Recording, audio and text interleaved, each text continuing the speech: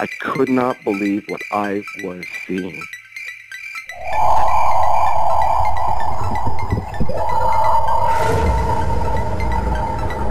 I could have filled the back of his head with 5.56, which is an absolute joke. Well, it's not an ape, because if the Sasquatch was an ape, we would already have one. What are these elusive hominids that stalk the wilderness? Your host, two-time witness and field researcher for more than 40 years, William Jevning. Welcome to the mystery. Welcome to Creek Devil.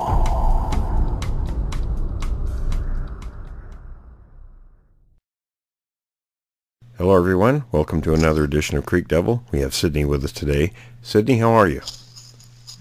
I'm good, how are you? I'm doing good. Tom, I'm going to have you kick this off. Yeah, Sidney, you and I spoke earlier this week, and we're fascinated by the just the sheer volume of sightings and encounters that people are having up in the Pacific, up in the Northeast. And you're in Vermont, so you've had quite a bit of, you had some really interesting stories, so I'll just hand it off to you and start from the beginning. All right. Yeah, I've never had the pleasure of seeing one physically, but I've had several things happen that can't really explain, as far as being able to debunk it, I guess, as you'd say. But this is up in the northern corner of Vermont, in a place what they call the Northeast Kingdom, on the border of New Hampshire. And back about 2009, my dad bought a 16-acre parcel of land. It was just all woods, barely anybody around, real remote, a lot of four-wheeler trails. And he bought it as a place kind of just get away. He'd been overseas several times and just wanted a nice quiet place to go to when he come home. So I went up with him and cleared the land. They'd logged it, I would say probably about 10 years prior to him purchasing it. So, all the big lumber was gone, most of it, and there's a lot of real thick undergrowth had come up, a little small, I call them whips, the small trees that grew up. So I guess the first thing that happened, I went up and I was best man in a wedding, so we were having the bachelor party up here and had a bunch of guys come up and we rode four-wheelers around. And later that night, Dad had an army tent with a bunch of cots set up in it for all us to sleep in. And had dinner and shooting the breeze around the fire, and everyone kind of one by one goes to bed. So helped Dad clean up, and then I was the last one to lay down. And across it, I can't tell you how far away it was. It was pitch black, couldn't see anything. I just get laid down, and all of a sudden the loudest ruckus I've ever heard in the woods started coming, what sounded like directly at us. And, prior to this point, I didn't really know much about Bigfoot or Sasquatch or any of that. So first thing that come to mind that could make a racket like that was a moose. And so I just laying there. Of course, everyone's asleep. And, of course, I'm the only one awake listening. But, couldn't believe the noise because it was so dark. Of course, your mind kind of just plays games with you. So, I just picturing the size of the trees. It sounded like they were breaking. And if you know softwood that was trees, my question. When they're I'm just real jump in dead. Yeah. Right. Well, I just want to jump in real quick. You said they were making a racket, so that's what it was. Was it crashing through? Did it sound like it was moving fast? Yeah. Tell us a little bit about the racket. Yeah. What describe that for us? It was, the way I imagined it was if something had picked a direction in the woods it wanted to go, and whatever was in its path was going to go through it, is what it sounded like. Big, small, in between. It just the noise of the crashing and the breaking of the wood was so intense. It drowned out any chance of hearing footsteps or, and it kind of just took me off guard. So I was drawn back by the sheer sound of it. And so what I pictured was big softwood trees when they're real dead and all the barks come off and any litter that was on them has come off. When you get up to them in the woods and you rock them a little bit and then you push them over, the sound of that crashing, that's what it sounded like, but so much louder. And so I thought it was coming right at us, and I'm laying there wondering, what point of the tent's going to start moving first. And it comes down by and goes right by, and it just stopped. Silent. No other noise. Nothing. That was it. I just couldn't believe it. And the next morning, I got up and asked everybody that was there. I said, geez, you guys must have heard that. Didn't anybody hear what? And they all kind of looked at me like I'd had a bad dream or something. No one heard it but me, of course. So that was something. So when it stopped, did it stop like by your campsite or it went down whereabouts do you just think a little it was? ways? I'd say it probably went 20, 30 yards past where we were, and then just stopped. And then that was it. You didn't hear it continue or do anything after that?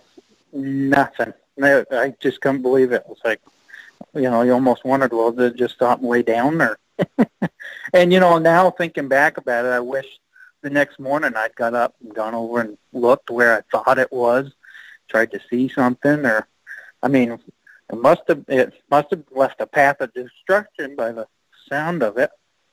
But yeah, that's a good point to go over there and check it out. But I understand. How far from your tent to what would you estimate the distance to this crashing? At its very closest point. Yeah. What it sounded like was just on the other side of the tent, the canvas. It was loud. Right. And it probably wasn't reality. It was most likely across the road, which was probably 50 yards from the tent. Or across the road at that point. And, but just so loud. Never heard anything like it. Yeah. And have you spent a little bit of time in the woods so you would know if it was a deer, elk, moose? Yeah.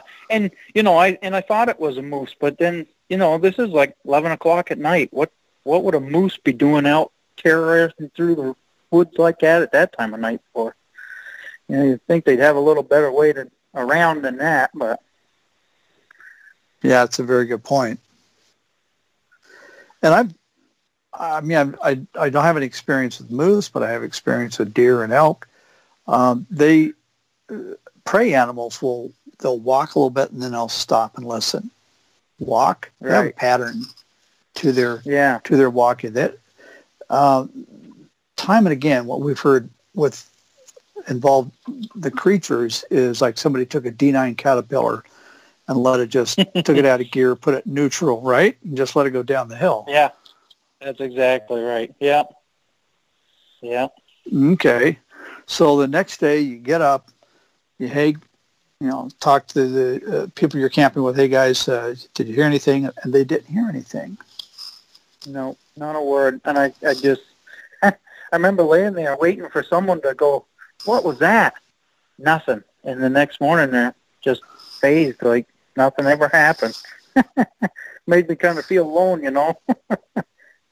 Yeah, sure. Well, I also understand when you're out camping, there's times when you're exhausted and boom, you're just out like a light. So I think that's a common occurrence. Yeah. And so I fell asleep shortly after, so. Oh, really? Okay. And you said this was what time at night? Oh, I'd say around 11 o'clock. Around 11 o'clock. Okay. Yeah, that's all right. So you've had a couple of other stories or some I guess encounters or stories that you had. Go ahead and let's hear about those.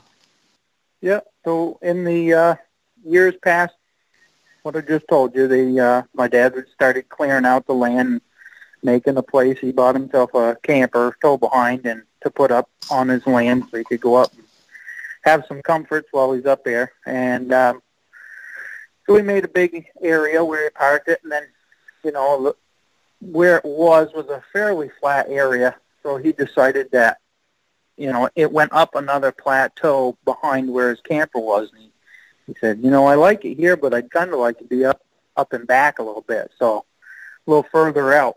And so I went up one fall, and I cut a road for him with my chainsaw wide enough to get him up through. And the next spring, he started cutting or using his tractor to make a road up through, taking the trees and stumps and all that out of there. And so I went up to help him one day, and I'm walking up through, just kind of see how far he's made it so far.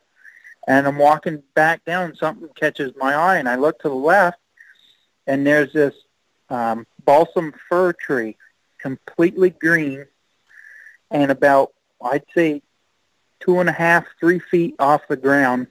It is snapped parallel with the road he was making. It's still attached, but just broke, and laying on its side. Was the top part, like was it broken off?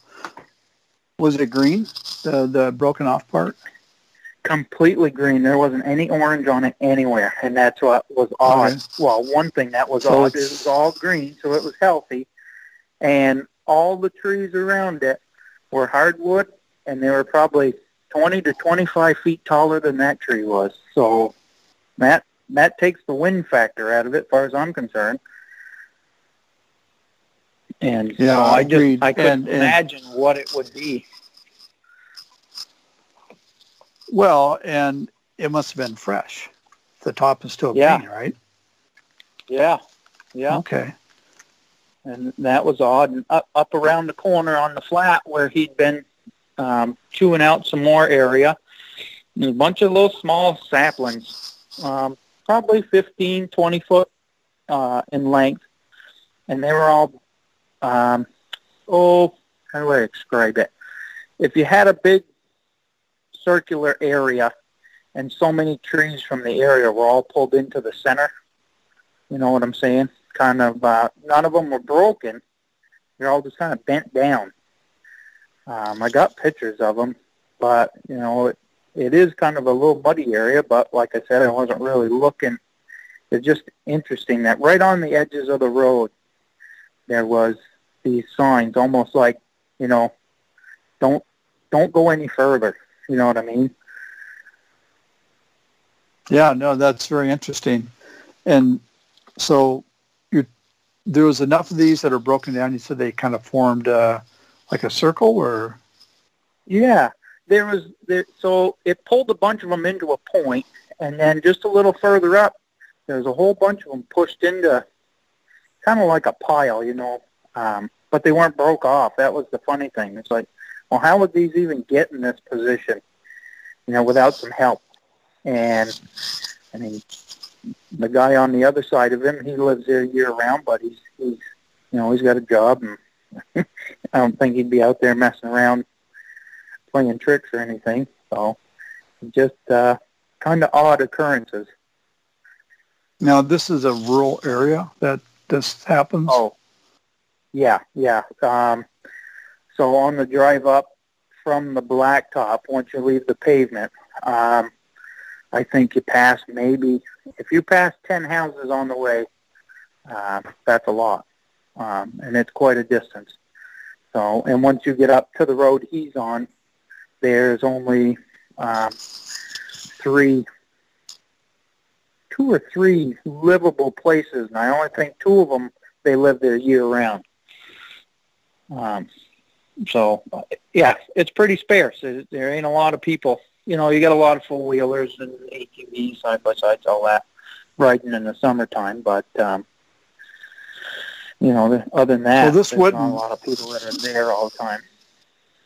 Yeah, so you really don't think that this is something that the neighbors did? No. And if it was, he'd have told us by now. Okay. Yeah. Oh, that's interesting. So, and now how far from the tree break was this other thing? Maybe about 50, 60 feet from it, up around the corner. Okay, so probably a good chance that these two are connected. Yeah. Well, and so I got another little part to that. So last year, my dad's got a good friend of his that went overseas with him a few times, and they help each other out all the time. And so he said, he's talking about his land to him. He's like, man, it sounds nice. So he made a spot next to his camper for his buddy to back his in. And the first weekend that they put it in one weekend, the next weekend they came back to stay in it. Well, when they got there and pulled in the driveway, right in front of his camper at the edge of the road, where he pulls into where his camper is, there was a white birch, same as the fir tree, but broke off, Dad said about 8 feet in the air. Broke in the same, how do I want to say it, in the same manner that the fir tree was broke off and laid across his driveway. And that night, when they were in the camper sleeping, he said both him and his wife sat right up in bed, and it sounded like something was tapping on the window of the door of his camper, just persistent, pounding on it. Pop, pop, pop, pop, pop. And he said, they kind of chalked it up to, wind was blowing, the tree branch was hitting it or something. And when he got up and went out the next morning, he said, there's nothing even close that could have done that and made the noise, in the same manner that they heard.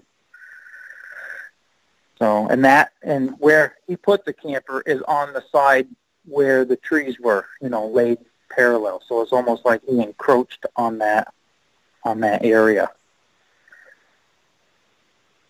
That's interesting. I have heard that before a couple of times where actually there was a situation here in Oregon where a guy was staying at his dad's cabin in Central Oregon and had a virtually identical situation where something was, actually it's spent most of the night tapping on windows, going around the cabin and tapping on it. So that's, pretty interesting. Right. How long ago did this happen? You said this was 2009? So when I noticed the trees, that was, I would say, 2012. And then the white birch I just told you about was last year, 2020. Oh, really? So this is, okay. So we're talking recent stuff. What about your neighbors? Is there any kind of history? Has anybody talked about other odd occurrences, or has anybody seen footprints or reported seeing one of these creatures? Yeah, so I talked to my dad last night and asked him, because the cell service is really bad up there. I wanted to call his neighbor and talk to him, but it's even worse than here, believe it or not. And so he was telling me that, he's got recordings, he's got pictures, he's got pictures of footprints in the snow, and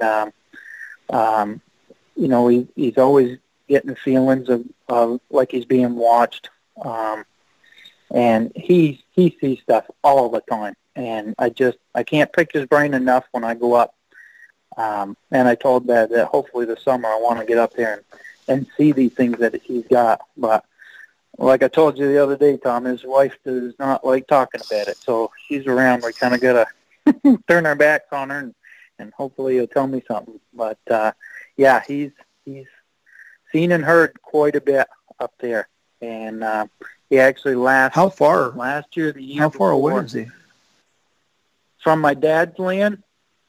Yeah, he's probably, if you go down the driveway, it's 100 feet, and his driveway is, and if you're sitting at the camper, you can almost see his place through the woods, but not quite. It's close enough to hear things, but you can't quite see him. Yeah. Okay. Yep. And they live there year-round. And I apologize. I cut you. Yeah, okay. And I cut you off. You were about to say something interesting. Yeah, I think last year, the year before, because he works up in Burlington, so he has to get up pretty early to go to work. And he said he left the house about 4 o'clock, got down the bottom of his driveway, turned right onto the road, which is just a one lane, and then hardly any traffic on it. And once he turned, his headlights hit one. He was standing right in the middle of the road. I don't have any more details. I would like a lot more, obviously. I'd like to have him explain, he saw it that close, what he saw, what it looked like, and all of that. Said it was dark in color and very tall. But that, of course, I'm getting a third party from my dad, so I didn't get all the details, So. And do you know what the reason is? Your mom, is she just avoids the topic, or? You mean his wife? Yes. Yeah. I don't know. I know I've heard them say several times that she will not stay there alone. I don't know if something happened, but for a while he was taking her to her mother's house on the way to work, and then he'd pick her up on the way home because she didn't feel comfortable up there by herself. I don't know if it was just being alone and so remote in the woods. If something did happen, I don't know if it was completely to do with the goings-on in the woods. If maybe it was just being alone and being so far up away from everybody, could have been. But, yeah. Okay. She doesn't care to be up there. And I can understand. Sure. And that could just add to anybody's feeling of anxiety or unease. Yeah. Okay. Yeah, fair enough. Yeah. Yeah. So my dad actually had a sighting. I was talking to him about it last night. This happened, I'd say, in 2018. He said he'd gone for a four-wheeler ride, and on his way back, he pulled up into his neighbor's driveway because he knew he was home. And he was out mowing his lawn. They were chatting, and his neighbor told me, he said, I just keep getting this feeling like I'm being watched. He said, it happens. He said, it comes and goes. I don't know if there's, any reason for it. But they carried on their conversation. Dad headed back over and sat down in front of the fire over to his camp, and he's sitting there, and he said he could hear something moving in the woods. On the other side of the camper, there's a ridge that goes along, and he could hear it, something. He said sounded bipedal, but it was far enough away, couldn't quite tell. And he said, he's always hearing things in the woods, so he didn't really think much about it and carried on, just kept relaxing and sitting by the fire. And then he said he started feeling like something was watching him. It's just that odd feeling. And he said he kind of looked around and went back to the fire, and he said he started getting the feeling again. So he turned to his left up towards the road that I told you about before he was building to get back up on top a little further on that next ridge. And he said right where the road took a turn to the left, just past it, there was a kind of tall fir tree, and he said there was something standing behind it. And he said he could see from the shoulders to the knees. He said the head was behind a branch, and, the way the land went, you couldn't see past it. It kind of dropped off behind where it was standing, so it was, he could just see to the knees. He said it was brownish red in color, more brown than red, and he said it just looked massive. And he looks at it for a minute, and then he looks back, and he just kept doing that. He kept looking back and kind of studying it for a minute, and then he'd look back at the fire. He said he did it probably 3 or 4 times. Of course, he said this probably went on for 15 minutes. He said it felt like 15 minutes, so I don't know if it was that long. And he said probably the fifth or sixth time. When he turned back, he said it was gone. Never heard it leave, just as silent as could be. And he said he never felt, what's the word I'm thinking of? Never felt threatened.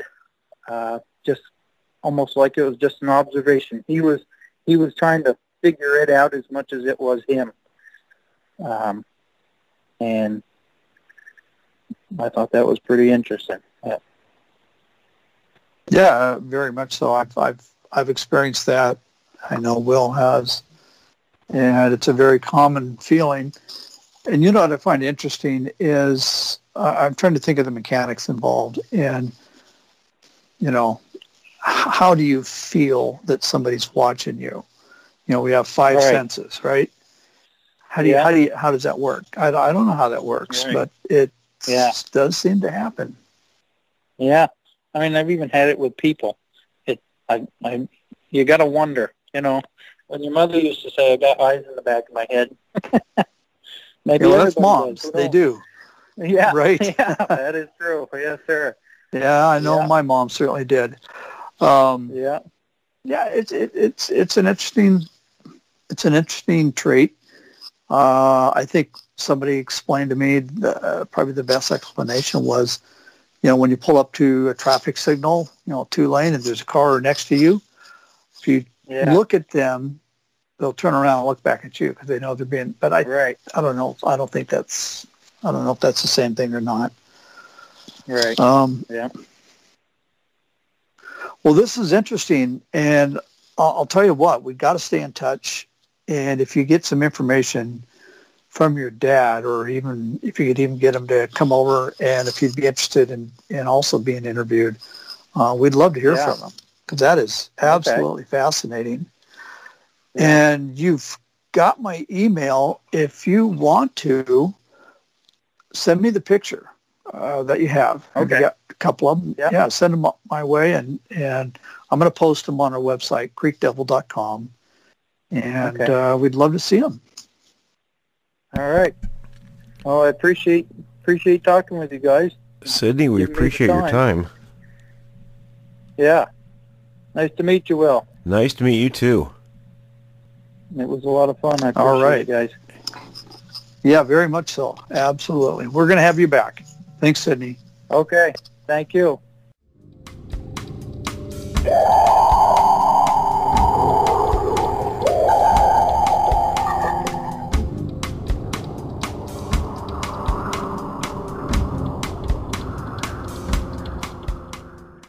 Welcome back from the break, everyone. We have Dan and Ross joining us for this segment. Tom, do you want to go ahead and do the honors?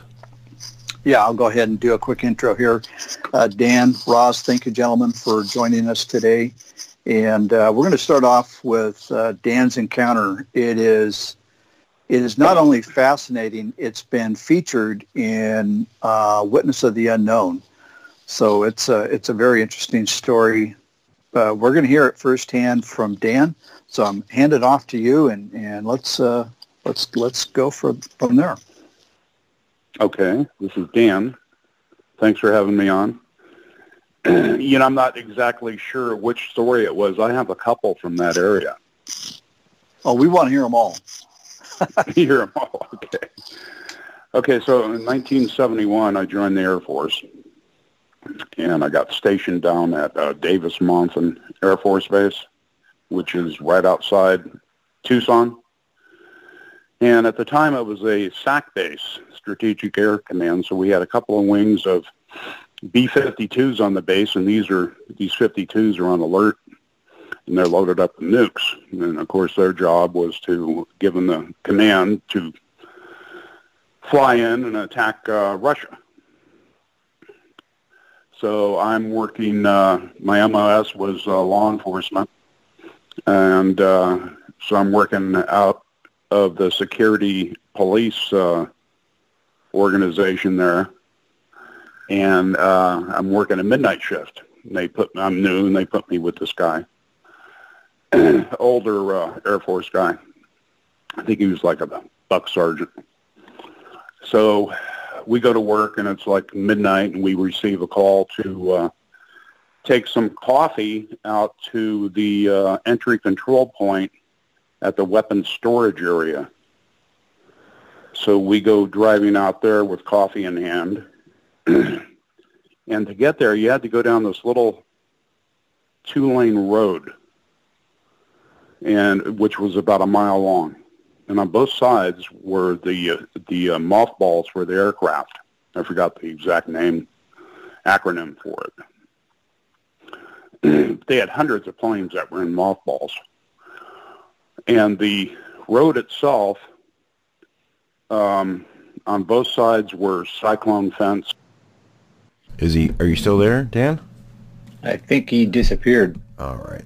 Yeah, he did. He just dropped off. Let's bring him back. Well, it happens sometimes. We were just talking about technology before we started this segment, and I think I lost you there. Yeah, we did. Hey, we were just talking about how technology kind of messes up. It's a little strange. Sorry, I got allergies. Oh, I can totally understand. So let's see, Tom, do you remember where he left off? Yeah, Dan, you were just talking about the buffs or the B-52s that take off. What their mission statement is. Yeah, so you didn't get the part about where we're driving to the weapons storage area. Okay. So I'm a new guy, and they put me with an older guy, and we get a call to get coffee and bring it out to the weapons storage area to the security guys at the front gate there. So to get there, you got to drive down this 2-lane road, small 2-lane road, which is about a mile long. On both sides, it's cyclone fencing with concertina wire. And you're like going down this funnel. And on both sides of this area are all the aircraft and mothballs. So we down without incident, get to the entry control point to the weapons storage area. This is where they stored all the nukes. Give them the coffee, chat for a minute, turned around, and we were driving back. We get about halfway up this road, mile-long road, and in our headlights, we see this thing sitting out in the middle of the road. My first thoughts was that it was a broken-down car. And I think I remarked to the guy I was with that that's what I thought it was, and he affirmed that's what he thought it was. And as we grew closer to this thing, you can tell that it wasn't a car, and we didn't know what it was. So we pulled up on it and stopped and got out, and we walk up, and here's an airplane engine sitting out in the middle of the road, one of these, a prop. It used to be a prop engine, minus the blades, and this thing's sitting out in the middle of the road. And I'd say it's probably almost the size of a Volkswagen, minus the blades. So, we're looking around. There's no drag marks. The only way to get this thing out into the middle of the road is to airlift it from the other side of the fence over the 7-foot cyclone fence and down on the road. So we call this in, and our flight chief, the boss, comes out, staff sergeant type, and we're looking this thing over, so he calls his boss. And over the course of maybe a half an hour, all these people start arriving. And we were told to get back in our car and stay there, which we did. Next thing we know is that they had gotten the base commander out of bed, and the base commander was out there. So he's looking at this thing, and no one apparently could figure out how it got there. And we're told to go back to operations, and the flight chief would meet us back there, so we did, and he told us basically to shut up about it, not to say another word to anybody. So I don't think a Bigfoot lifted it over the fence. How it got there, I have no idea. Some sort of perhaps trickster I think throughout history, they spoke of these things called tricksters and these little tricks they would play on humanity, and I think this was one of them. Well, tell me a little bit about the tricksters, because I'm not familiar with that terminology. I think most civilizations have oral stories or written stories of tricksters. These are paranormal type beings who enjoy playing tricks on people. And it's in almost every culture. Okay. Now, you also did see, reading your story, I saw some witness accounts. Apparently, there was frequent, there was observations of a large hominid running around. It was very fast, which is exactly what these things, they move lickety-split. And I ended up reading that in a blog. I think the statement I made, I think Will put that up. And then somebody made a comment that they were a tech sergeant who was stationed out there right around the same time, and he was in the security police also, and he said he had never heard of anything like this before.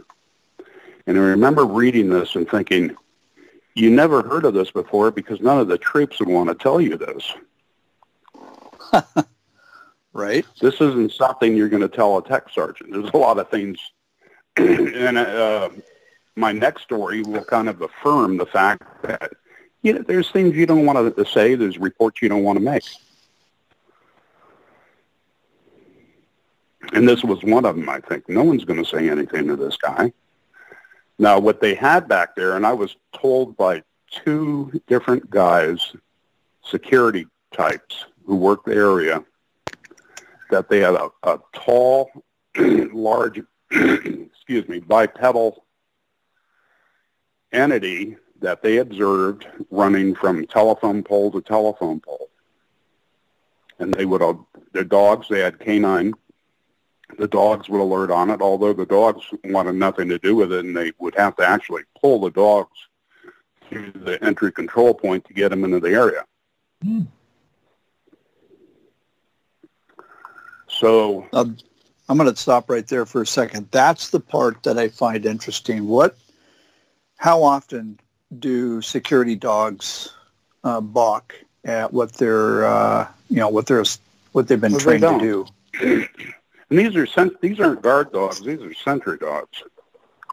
And there's a difference. Sentry dogs are basically killers. Okay. What do they do? This is what they do. Once you turn a sentry dog loose on someone, they're used in Vietnam. And I'm sure throughout history they've been used off and on. But these were sentry dogs, and they wanted nothing to do with this area there, especially when this thing was observed or was known to be running about. That's one of the things that No, I apologize. I was just making a quick comment. That's one of the things that I always find fascinating, and I'd love to talk to a animal behavioralist. Why? Mm-hmm. How is it that a dog, especially a sentry dog, sounds like it's a four-legged seek and destroy missile? Yeah.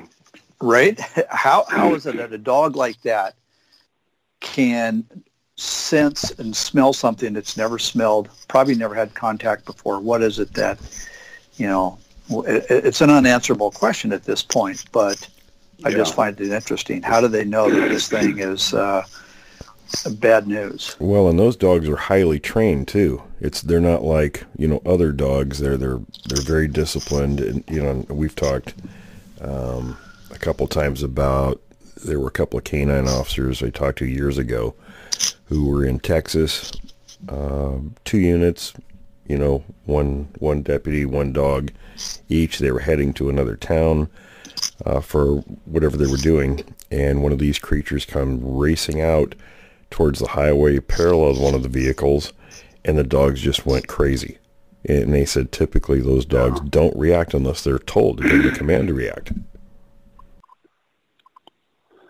Well, after boot camp in Texas, they tried to get us into the sentry dog training. They were looking for volunteers. And I love dogs, so I thought about doing it, and they gave us demonstrations. And if you went into it, it was, I think, about 6 weeks, you and your dog, that you trained together. Then it was an automatic ticket to Vietnam, and which I had no problem with. The problem I had was that once you went overseas, you would come back, but your dog wouldn't.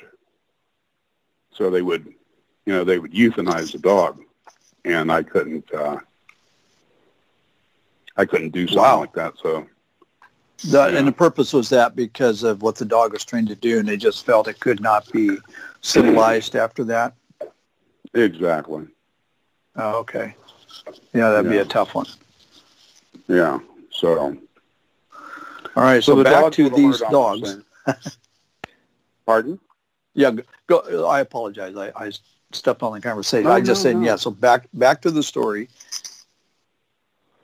So they would alert on this thing, but in at least one case, the dog had to be dragged into the area, and then it cowered the entire time, which is what they do around Bigfoot, anyways. The majority of them, they get a whiff of a Bigfoot, and your most vicious dog turns into a panty waste. So these things have been around a number of bases, and my next base up at I got shipped overseas and came back and got stationed at Luke, which is right outside of about 15 miles west of Phoenix. Tactical Air Command, so they trained pilots from all over the world on the F-4 Phantom.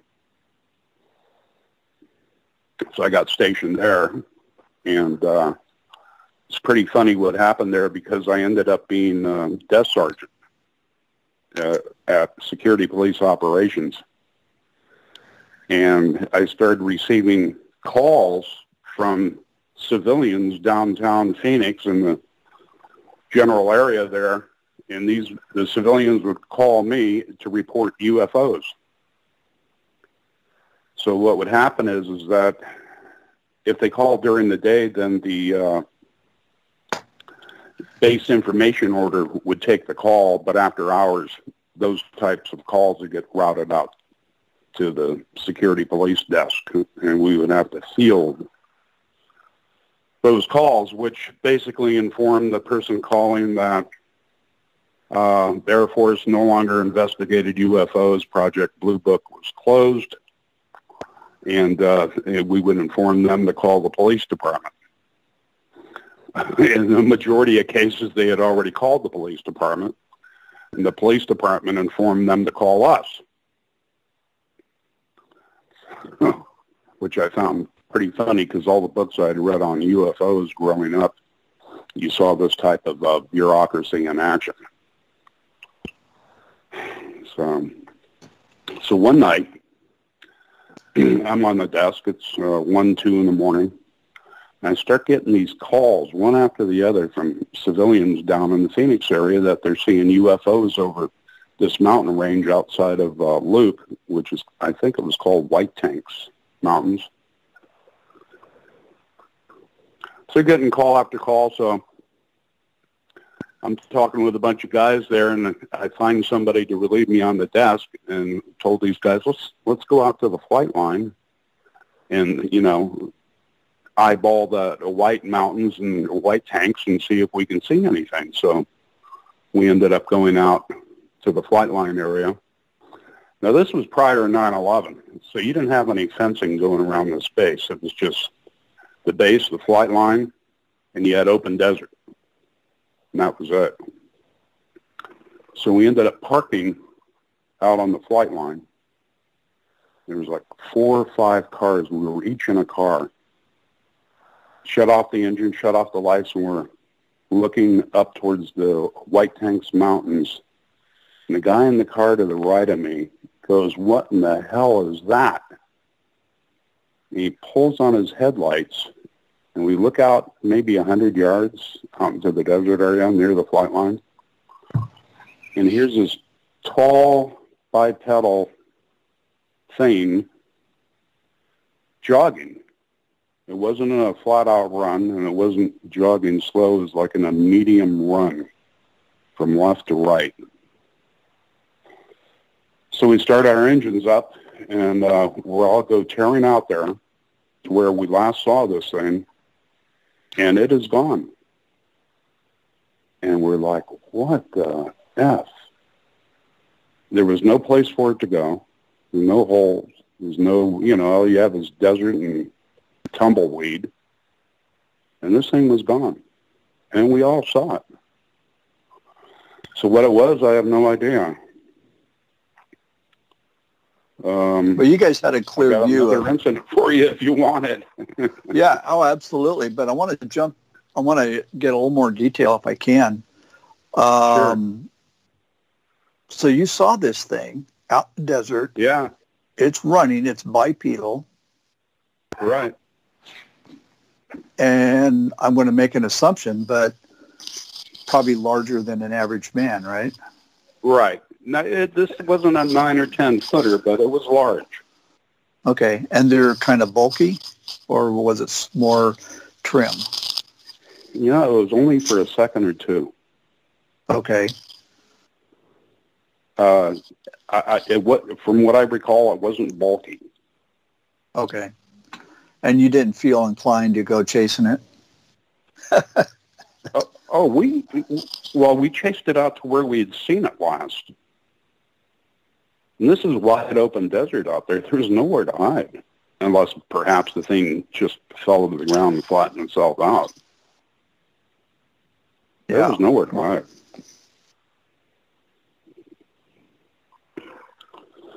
So, I remember reading some books by Jacques Vallée, and in one of the chapters he describes the Edwards Air Force Base and how the security police out there were having the same problems with these tall bipedal entities. Dan. So I think they're, for some reason, that they have an interest in military installations. I was going to tell you, too, that we have an ongoing situation going in that region. I don't know, Tom, what's it been going on since, I want to say August or September. And, yeah. I mean, it's two different areas. One near Tucson, the other one's west of there. I take that back, east of there. A number of miles over closer to the New Mexico border.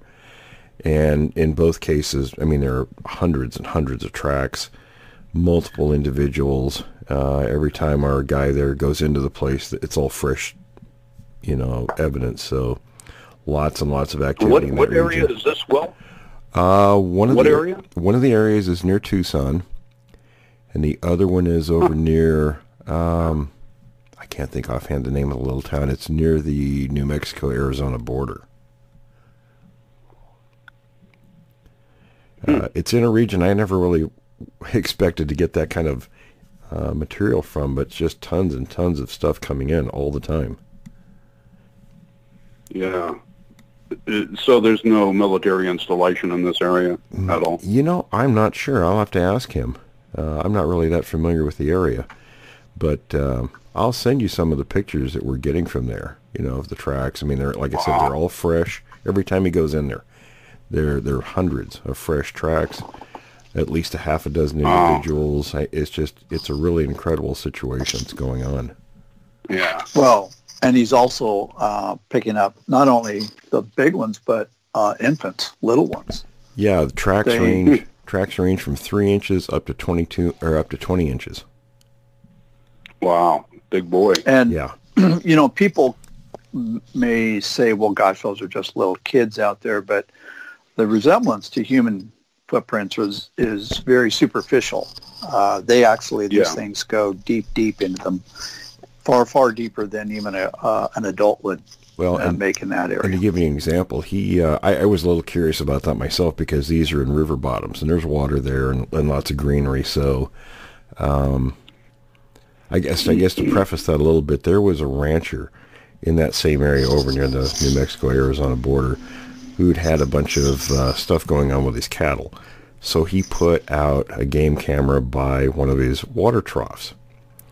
Now, typically Sasquatches will avoid those, but that's out in their environment. When it's on a person's property with, other human objects there, that's a whole different thing. That's, you're not in their backyard, so, and they're keenly aware of things in their environment. But when you're in the human's environment, whatever's there is kind of what's there. So he got a really clear picture of a juvenile sitting on the edge of this water trough with its feet in the water. And then, of course, there were tracks all over the place. So when our guy started, and he's a contractor in that region, so that's how he knew these people, he started looking at some of these river bottoms. Now, when you look at the river bottoms and the footprints, you might tell yourself, okay, that's just somebody that walked through the mud. Well, it's, the surface is crusted pretty hard, and then these tracks are in a good 2+ inches deep into the material, and Jason weighs around 200 pounds. He's a decent sized guy, and he shows his footprints on the material, and he barely makes a mark. So whatever made these footprints, all these footprints, is extremely heavy. Yeah.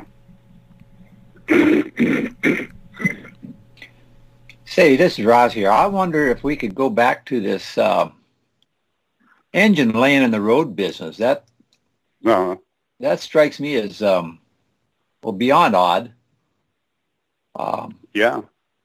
And it had only been minutes since we had gone down the road to make our delivery. That's what I was curious about. And how does that happen? And who does something like this at 1 a.m. in the morning or 12 minute, whatever time? It was late. Yeah, and those engines are kind of heavy. Oh, yeah. This thing had to be a couple of 1,000 pounds. Yep.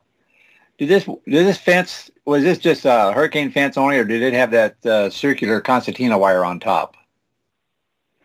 What I recall, now this is 50 years ago. I'm really dating myself. I know. Yeah, it was round concertina wire. But I mean, wire or no wire, it was a 7-foot tall cyclone fence. Right. You can just about imagine a couple of kids out there huffing that thing over the fence. Right. Uh-huh. Yeah, there was a couple of kids that did this playing jokes. I don't think so.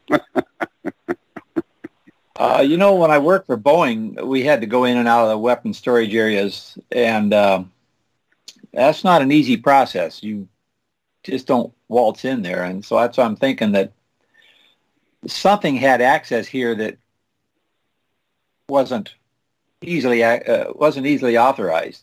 So I'm just thinking. Yeah, and why in hell is it running around a weapons storage area? Right. I mean, is this thing after intel? What is it doing? Well, I'm wondering about this tricksters. Tom asked about that, and I haven't heard of that exactly, but I've heard similar types of stories, but elaborate on that if you want. Oh, I got a good one for you. This is my last one. I'm still at Luke. We had seen this creature out in the desert.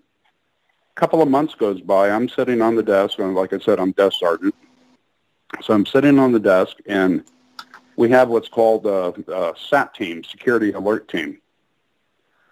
These guys, their MOS is security, where ours was law enforcement. And these guys, what they do, they'll have a mobile unit with 3 guys aboard, all carrying M16s. Then they have the stationary guys like out the flight lines, and they're on foot.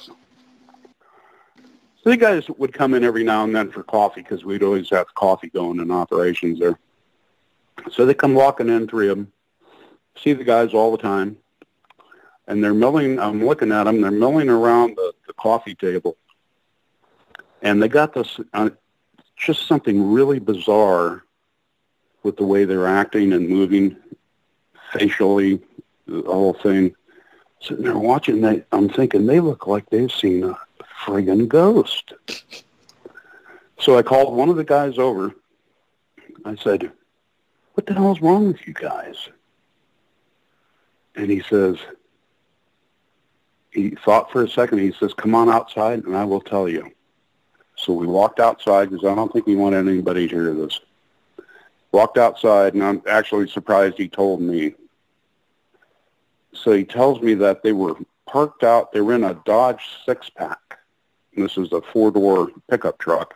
Yeah. 3 in the front, 3 in the rear. They're parked out at the flight line, end of the flight line, right near the desert, open desert area. 2 are in the front, 1 guy's in the back. Passenger in the front is turned around talking to the guy in the rear, and he sees this thing out of the desert. It's running towards the vehicle on 2 legs. He's looking at this in disbelief. He tells the guy driving to start it up and get the hell out. He's screaming at him. And they said they all turned around, and this thing came running up at an angle to the truck, jumped over the rear of the bed of the truck, landed on their right, took a few steps, and was gone. So in the meantime, they're tearing out of there. He says, and this guy's in shock. Actually, all 3 of them, they were pretty much in shock. So that's the story he related to me. Pardon? I say I could imagine. I encountered the security guys one time when I was in the Air Force. And I don't remember what was going on, but they come down the hall. I worked in an electronics lab. And these guys came down the hall looking for something or doing something, and one of them told me to get up against the wall. And I looked at him, I said, "You're kidding." He wasn't. They're not like they're out just goofing off. Huh. I wonder what that was all about. I don't know. Whatever they were looking for, they did or didn't find it, and then away they went. And it was just poof, and they were gone. Yeah. But the look on his face and the end of that M16 indicated that he meant what he said. Yeah. So it's not like they trained a little bit differently than we were. Yeah. Pardon? It's not like they're going to be spooked easy, you wouldn't think. Oh, these guys were spooked. Yeah. It was evident when they walked into operations they were spooked. It was just blaring. So what the hell do you think it was? We don't know. Well, are you going to make a report? Hell no. Right. Okay. So, I've been into Bigfoot ever since I was a kid. I read all the old, books by the, there weren't many then, back in the 60s, mid-60s. And, well, I'll tell you, like everyone else, I thought Bigfoot was in the Northwest. That was it. Yep. And I'm hearing these stories down here and seeing this stuff, and I'm thinking, this is like Bigfoot, but in the desert? Right. No friggin' way. Well, where do these things live? Where do they bed down in the desert? What do they eat? Yeah. I read, first I read of them was in Outdoor Life magazine when I was about 10. As I figured, okay, they're just critters up in the forest. But the longer I look into this, I find stories of them being elsewhere. I was talking to a sergeant one night. They're everywhere. Yeah. I was talking to a sergeant one night who told me that he'd seen one cross the road as he was heading back to base from town. 1 foot on the shoulder, 1 in the center line, and 1 back on the shoulder, and it was gone again. This is at night. Yeah, what base was this? Minot Air Force Base when I was up there. Oh, yeah. You're kidding. Yeah, wonderful. I always wondered what I did to, whatever. That's how I end. But again, when we were getting orders in Japan and getting ready to come back to the States, we're all praying to God it wasn't going to be Minot. Yeah. We had one guy who got Minot. The poor guy was crying. Well, it was a shock at first. But I discovered there are things to be seen, so it's more interesting than a long way from the ocean and the mountains and all that. But still, got those things up here. I was watching a news report here. It was in the newspaper, then it was on a Fargo TV station here several years ago. A tracker, guy's out trapping, came across prints in the wintertime, and he followed them for 7 miles up, I think it was a Cheyenne River Valley, maybe. Mm-hmm. So again, I assumed they were out in the Pacific Northwest only, and, well, not so much. Yeah. Yeah, very strange. Well, they like the military installations for some reason. So it kind of makes you wonder, what are these things really all about, and what are they? Right. Who are they related to, Or who do they work for? Ooh, now that's getting creepy. Of course, they appear physical. They have to eat. You got scat. Yep. You got prints. But what really are they? Jacques Vallée, in his books, he came to the conclusion, the more he studied UFOs, the more he came to the conclusion that it's all related. That the area that UFOs and Bigfoot and ghosts all come from one and the same dimension. Okay, that's something that I've always wondered about that. It seems like I find UFOs fascinating and all that, but I can't go to an area. I can't research them. You can't predict where they're going to be. They're just, they're a phenomenon. And, apparently the DOD has come out within the last couple of years and said they exist. But Bigfoot is a whole different kettle of fish, so to speak. Will knows this. There's 2 areas here in Oregon that I can kind of predict when and where they're going to be with some regularity, not absolute, but with some regularity. I can go out and find these things, hear them, have even witnessed them, and been bombarded with the horrible smell. But I guess I know some people kind of make that connection. I just have a hard time with that. They just seem like they're part of the natural environment. I can't see one of these things sitting in a UFO and flying it, but Chewbacca,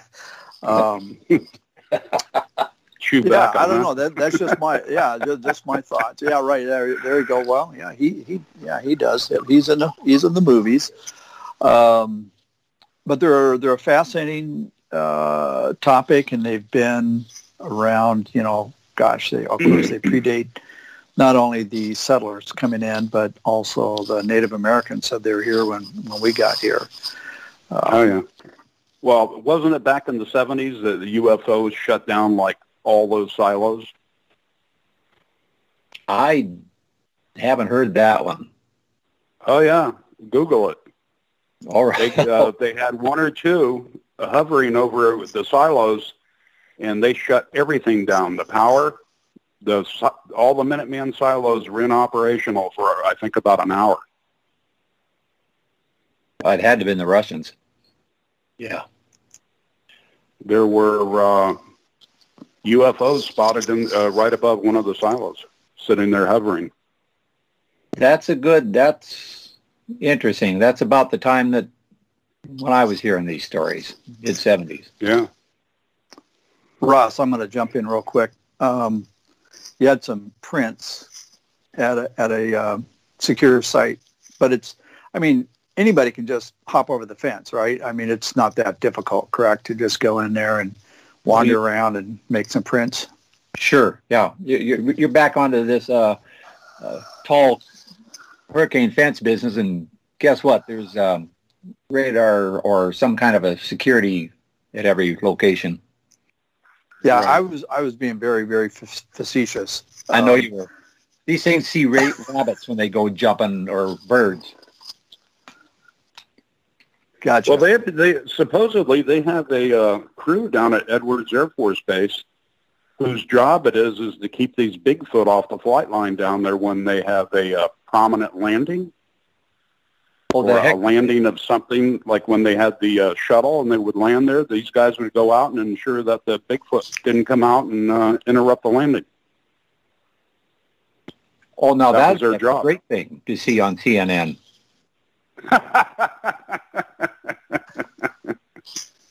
Dan, can you give us some extra details on that? I'm interested. Why? How did they know? What's going on?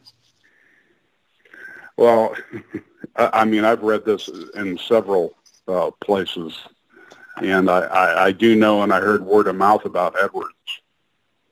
And, you know, I don't have conclusive proof that, I mean, this is like hearsay, but there are supposedly families of Bigfoot living in that area around Edwards. Okay. One or two guys down at Edwards who told them, yeah, we got them on tape. Everybody knows all about them. We're told to leave them alone. And, you know, we make sure when there's a landing of the space shuttle or something else that they don't come out on the runway. No, that's interesting. Very what do they chase them away with? Pardon? What do they use to chase them away? Oh, I have no idea. Okay, I just wondering. I imagine just driving towards them would get them out of the area. Okay. So, hey, I'm going to back up for a second. Yeah, you ever been around Edwards? Edwards is pretty desolate out there. I mean, a Bigfoot family, what do they eat? Like Will said, what the hell could they eat out there? Well, there's a lot of sand and dirt. Hey, let me back up for a second. So what's the deal with Minot? Why not Minot? Huh. Reason's a reason? You mean that we didn't want to get stationed there? Right. Oh, it had a reputation the weather. For cold. So we were in northern Japan where we froze our behinds off, and we didn't want to go to another frozen area. Yeah. Yeah. It gets cold occasionally. Yeah. You know, I think all the military branches have their duty stations like that. I know in the Army when I was stationed in Germany, you know, two of our favorite places were Wild Flickin' and Grafenwehr. So I actually caught frostbite and Wild Flickin', so I can fully understand. Well, you know, worse than Minot was the fear of going to the Aleutians. You didn't want to go to the Aleutians. They have a base out there. That would be cold. Yeah. A lot of humidity. Makes it really... Yeah. You know, this might strike you as kind of interesting, but believe it or not, Minot actually had one time, I don't know if they're still out there, but not Minot, but North Dakota had a Coast Guard station out there. So I thought that must be a real promotion to have been stationed out there. Oh, yeah. Yep. Now you have to wonder what the Coast Guard is doing in North Dakota. They were operating an Omega station. There's 6 of these around the world. They've decommissioned them since. They were navigation. Tom and I drove out there one time. Yeah, we did. In the middle of nowhere. It took hours to get out there. So, Dan, you see what you've been missing out on. No, I love the desert. I like the heat. I don't like freezing my behind off. It's not that bad. Yeah. This year, anyway. Well, you know, I mean, I was 19 before I saw my first snow. I mean, it looked pretty on TV. That was about it. Yeah, yeah. Well, it is, yeah. Yeah. Dan, I want to go back I just want to get a little more information on the for lack of a better word, the Bigfoots that were, and this was like a mothball area, correct? Yeah, there's an acronym for it. I don't remember what it was, but yes, they'd have like 4,500. At least they did, 4,500 or so aircraft and mothballs. Okay, and I think they chose the desert because it's the low humidity, it's dry, you have low corrosion.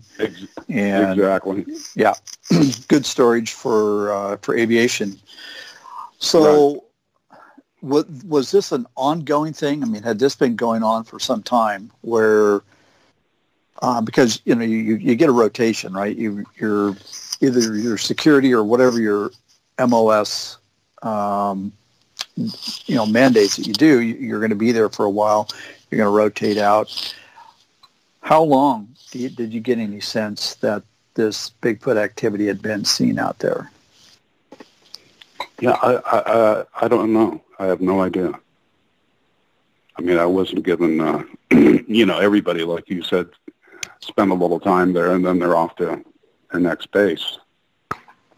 So I have no idea. I would imagine it's been, it wasn't recent. It's probably pretty much ongoing. Well, that's interesting. Well, the reason I asked is I just wondered if this is just a kind of a curiosity on my part, if possibly this is an area prior to the establishment of the Air Force, acquiring the land and turning it into again, mothball is not the right term, but that's kind of the civilian vernacular.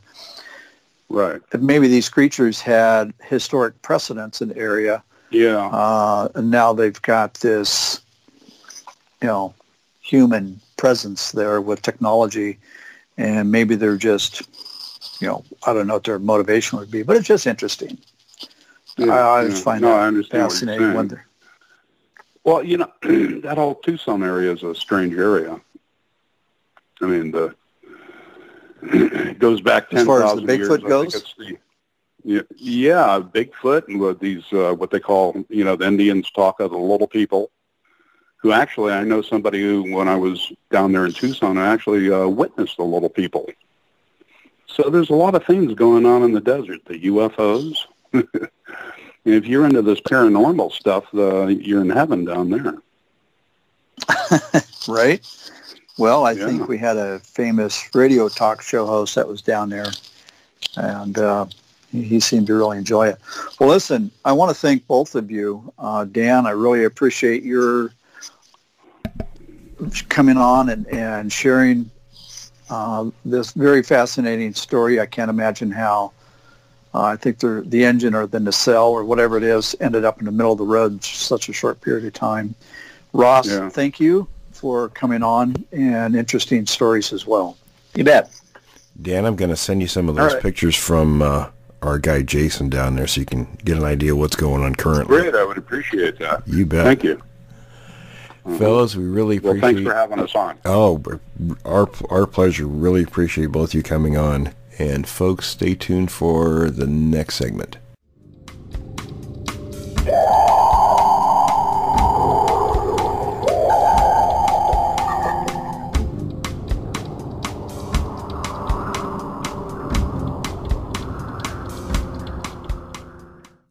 Welcome back from the break.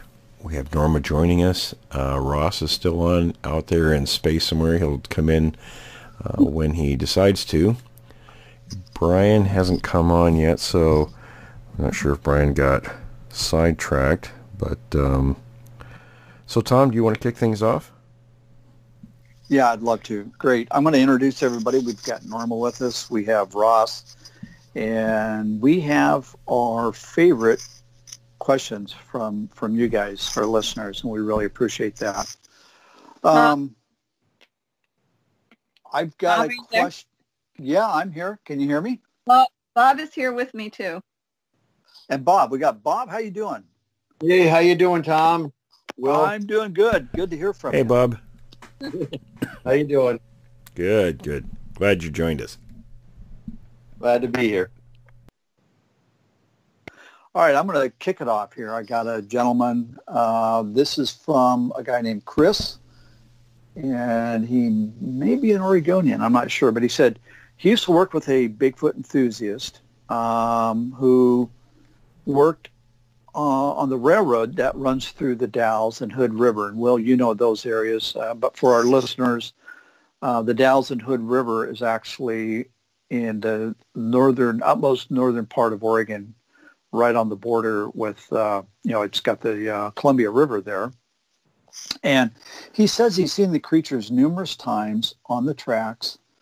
So this is sort of a question for Will. Have you heard of the creatures that may run along the rail lines as a means of traveling through an area? He says, I understand the curiosity of a rail, especially with the noise of the engine.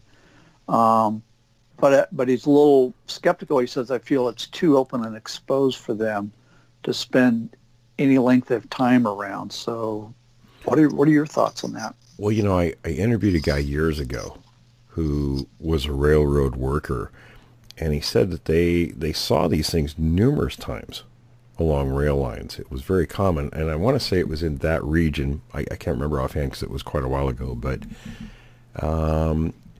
when you look at open, it's not just rail lines. It's you know, the areas where high tension lines run through. You know, those are swaths through forest oftentimes that are cleared, you know, to keep brush off the lines, and roads and trails, things like that. You know, wildlife will travel, when we're talking deer and things like that, the path of least resistance. So you'll see a lot of times deer and other animals in those kind of places, and because they're open, they're easy to travel. So a predator like the Sasquatch isn't necessarily going to be out in that area, but they might be along those areas watching for game. So oftentimes when they're seen near those places, that's what they're doing. Well, that makes a lot of sense. And I just want to ask, for me, you know, for many of us, it's a rhetorical question to you, but let's talk about the Dalles and Hood River. Do they have a history of these things? Oh, yeah. Big history in those regions. Okay. And you have mentioned something. We've talked about it on the show in the past, but I'm just going to bring it up again. And I'd asked you this many years ago, because I just found it astonishing. They actually will swim across the Columbia River. Yes. In fact, there was one point, there were several places where I had witnesses tell me they'd seen them swimming the river, but there was one area, actually, there's a little town on the Oregon side, little town, well, you can't even call them a town, on the Washington side, along Highway 14.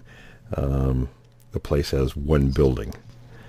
And it's a store, and I think there may be a couple other things in that building currently, but between those 2 points, locals would see them swimming back and forth frequently over the years. Do you know if, is there a certain time of day? Would it be in the daytime, broad daylight, evening, night? Do you have any thoughts on that? In that particular place, you're not going to see anything at night, obviously, because very low human population, plus nobody's out there looking. Oops, hold on. At that point of the river, in fact, a lot of points along the river, unless it's near where there's any sizable population or people out doing something, and typically there aren't anybody out on the Columbia River in that region doing anything at night, you're not going to see them, so it's primarily been daytime sightings. Didn't we get somebody who, I'm not going to mention their position, but somebody who's kind of in a position of authority, she had a sighting on the Washington side across the river. Was it anywhere near this area that you're talking about? You know who I'm talking to? Yes, I'm referring to? I do. Where that happened, that was north of the town of Carson, so it wasn't near the river. However, if you go to the Columbia River, it'd be upstream from Carson near not Cascade Locks. There's another point up there where they have crossed the river. You know, I find it fascinating. Now the Columbia it's been tamed, it's been overtamed, you know, with water control mechanisms for flood control, and then some time ago, part of that was dynamited by the Army Corps of Engineers to allow the river to run free. I'm just speculating. Can you imagine what it was like back in the day before there was any flood or current control on the river, and that thing was just a raging, I just can't imagine. It must have been an extremely powerful creature to be able to cross the river. Yeah, I have no idea what they were doing back in those times. Right. I don't know of any offhand any old reports from that time period where people saw them swimming or crossing the river, but the farther upstream you go, I'm sure with lower water levels it would be easier. Yeah, that's true. Yeah, that's true. All right, so I'll jump in. Chris has given us a lot of material, a lot of questions. He's got another one here, and I'm not sure where we're going to go with this, but I'll fire it off. Have we been approached, or Will, have you been approached by anyone involved in the alleged, where there's been an accident from a vehicle who's hit one of the creatures along the Columbia River Highway? How is that handled? And, is there any effort to prevent that from being public information? Not that I'm aware of. There have been, them seen along the highways there, Highway 14, and I can't remember which one is on the Oregon side offhand, but that parallel the river. But now, if you go a little bit farther north, just north of Yakult, in fact, a little community of Amboy, I know we talked about Buddy Fight, who was a person that we knew back, in the 90s. And a friend of his owned a gas station and garage in the town of Amboy. He had his Jeep out one night, and I think there were him and another guy in the Jeep, and it was foggy, and they actually hit one of these things, knocked it down. It wasn't like Harry and the Hendersons. It didn't knock it out. It just got up and took off, wrecked the Jeep. Of course, what are you going to tell your insurance company? So they just towed it back to his garage and they repaired it themselves. But that's one example. I mean, there have been cases like that, but not a lot of them. Well, that's interesting. I've never heard that story before. So they actually hit one of these creatures. Yep. It took off, and everybody went their own separate ways. Yeah, the creature, it knocked it down. It got up and ran off, wrecked the Jeep. I can only imagine what their thoughts were at the time. Well, these things are extremely tough. We've talked about how their bone and muscle density is considerably more than a human. And I go back to, I think the guy's name was Randy up in Canada, where a moose had kicked it. Yeah, and the moose, typically when they kick something, they knock it into the next county or the next state. So they have a very powerful kick. It knocked the creature over, but apparently it got up. None worse for the wear, and shortly thereafter dispatched the moose.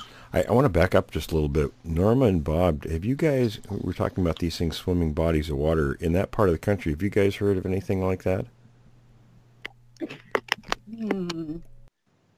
No, haven't heard of that. Not really. I know that we have plenty of, in our own research area, we have, plenty of waterways that I'm sure that they probably, have crossed at some point or another. There's also a pretty huge body of water there that has an island in the middle of it. And it's very possible that they might, be on that island or visit that island at some point or another. Mm-hmm. But we haven't actually heard of, anything like that. Yeah, I have plenty of witnesses that have told me, where they've seen them in water. So it's very common, actually, more so than people would think. Don't chimps and certain primates swim? They've seen chimps swimming? I'm not sure about swimming, but certainly in water, yes. Well, in water, yeah, in the water. Well, Will, you were telling me there's an account where some guys were in a canoe, I think at night, or a boat, and it tipped it over. Yeah, actually, that came from our good friend TW in New Mexico. There was I think they were teenagers out fishing at night in this small lake, and I can't remember, there was I don't want to say 5 or 6 of them in the boat, and this creature actually went out there and turned the boat over. That's what horror stories are made of. Yeah, that wouldn't be a fun experience. No, not in my view anyway. No. And of course, it's Mexico, so it's not going to be like their famous chupacabra. Well, New Mexico, but yeah, it's certainly not New Mexico, not in that okay. region. It's geez, I want to say it's northeast of Albuquerque where this took place. Oh, I thought you said Mexico. Okay. Oh no, Yeah, oh no, we've no, actually had not stories from Mexico. Yeah. Well, that's interesting. I don't think Well, what do go you out- do in a situation like that? Get wet. Yeah.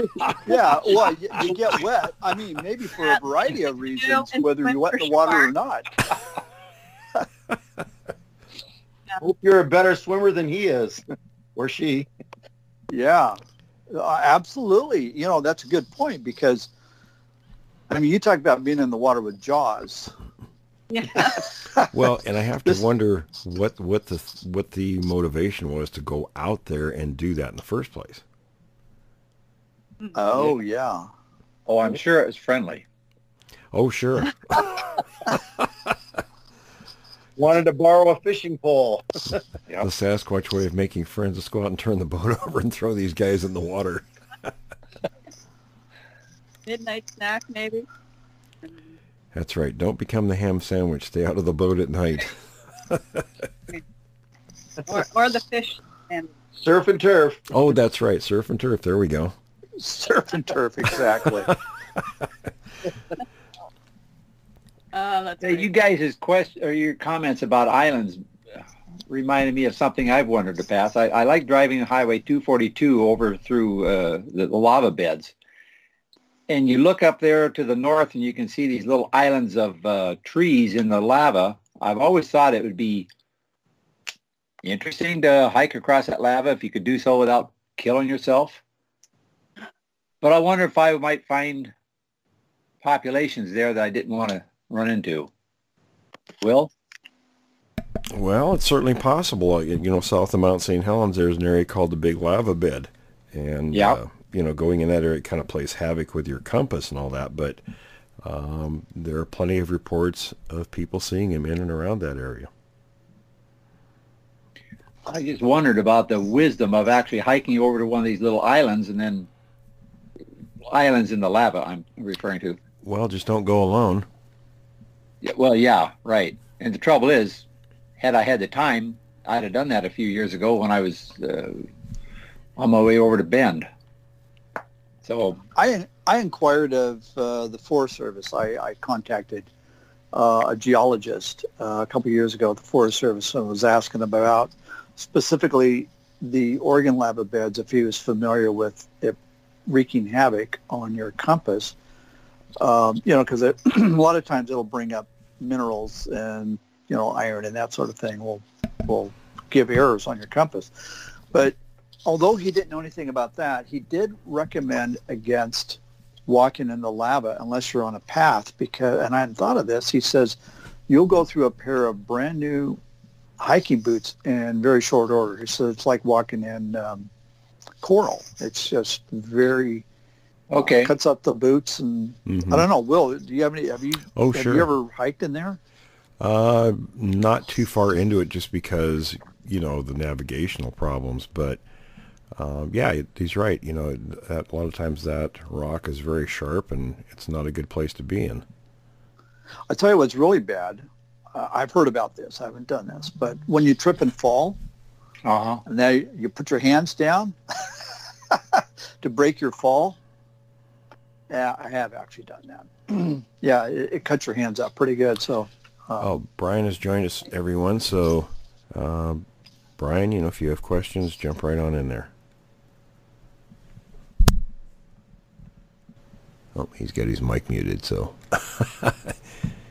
yeah, when you're out and about, I mean, you really got to watch the terrain you're in because it's not all, you know, sidewalks and pastures and all that kind of fun stuff. It's you know, you're sort of open to anything. What about the... Well, go ahead, Norma. What about the stability? As far as like, you know... That's a good question, too, especially now, I'll tell you, I don't know about other regions, but the Mount St. Helens area, especially the southern region, all the way down to the Columbia River, is honeycombed with lava tubes. And some of them are really big. I've been in a few of them. Some of them are huge, and they collapse. So you might see this too. I've seen them. the collapsed ones that'll go hundreds of yards, and they might be 50 or more feet across. And sometimes I've also seen openings where you don't know you're on top of a lava tube, and there might be a 3-foot section of rock that fell into the bottom of that, and you're talking something that's 20, 30 feet down, and there's no way out of that. So if you fell in there, you'd be gone, and there'd be nobody to find you to get you out of there unless somebody was with you. So there's hazards out there. I think I'd be more concerned about that than the Bigfoot. Yeah, absolutely. I mean, it's a huge concern. Well, we had a guy on, Will, about a year ago. He's got a YouTube channel, very interesting. It's called Rat and Cat. And he had an experience where he was walking, correct me on the naming of this forest, but I think it's the Gifford Pinchot. Is that, did I pronounce it correctly? The Gifford Pinchot National Forest. Okay, Gifford Pinchot National Forest, and it's pretty similar to the lava beds we have here. And he's just walking along, and all of a sudden the ground just dropped down. I don't know, maybe it may have just been a few inches, but he listened to the rock fall, and he probably did a speed time distance calculation. He estimated it was probably somewhere between maybe 40 feet, maybe 80 feet down till it hit the bottom. So if this thing had broken open, you're done. And I'll tell you about them lava tubes. They're not like, you'll see one, let's say the collapsed one, it's like a giant trench, for hundreds of yards. It's not a one-time thing. I knew an old-timer in the area that used to go explore those things, and they'd be multi-layered sometimes. In other words, you've got one lava tube that's near the surface, then there's another one horizontal to it, below that one, and then a third one sometimes, and maybe more. Not to mention there's gases too. Yeah, and another concern when you're out and about could be weather conditions. I was in an area near Estacada one year. Unfortunately, I had people with me. I don't go alone. And we were up in the snow, and I was down there going to show them an area. And we were hiking up through there, and all of a sudden the snow gave way, and I was up to my armpits, in some kind of an opening. And fortunately, they were there to pull me out of that. But, you could disappear very easily in some of those locations when the circumstances are wrong.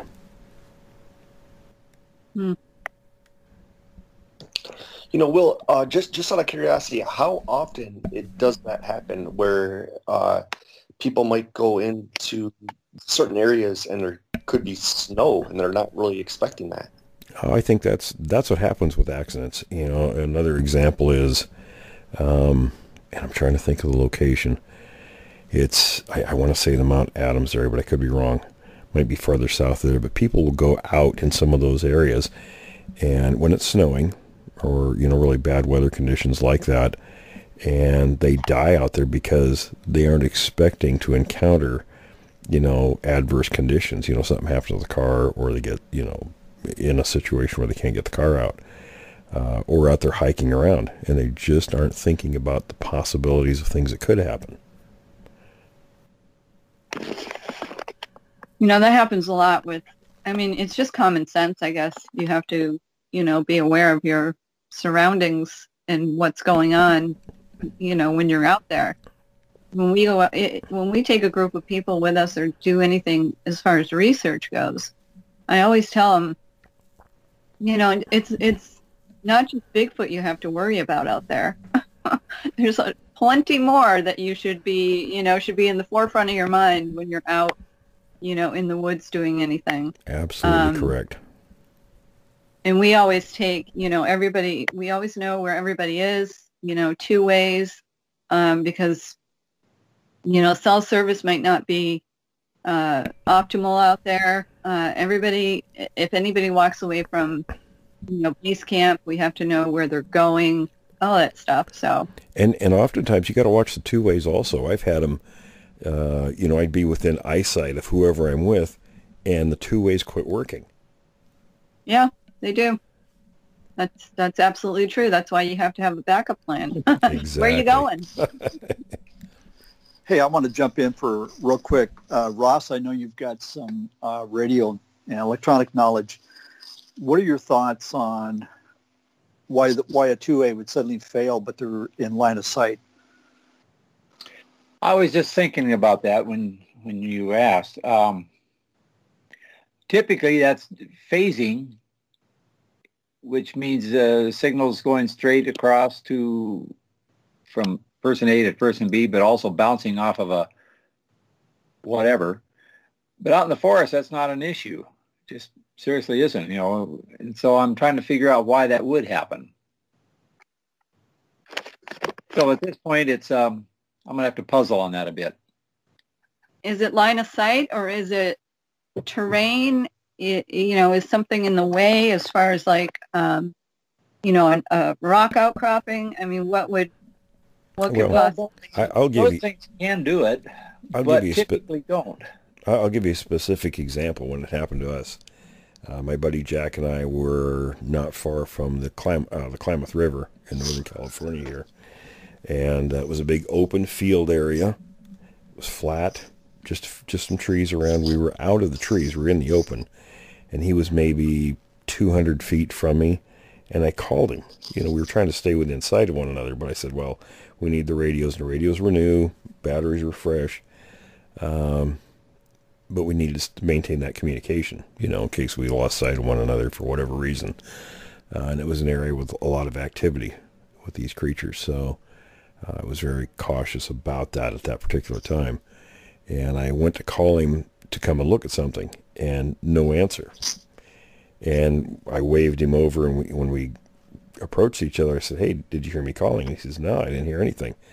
And we tried the radios again, and they worked at close proximity, but they had a much farther range than that distance. So it was kind of a puzzling situation.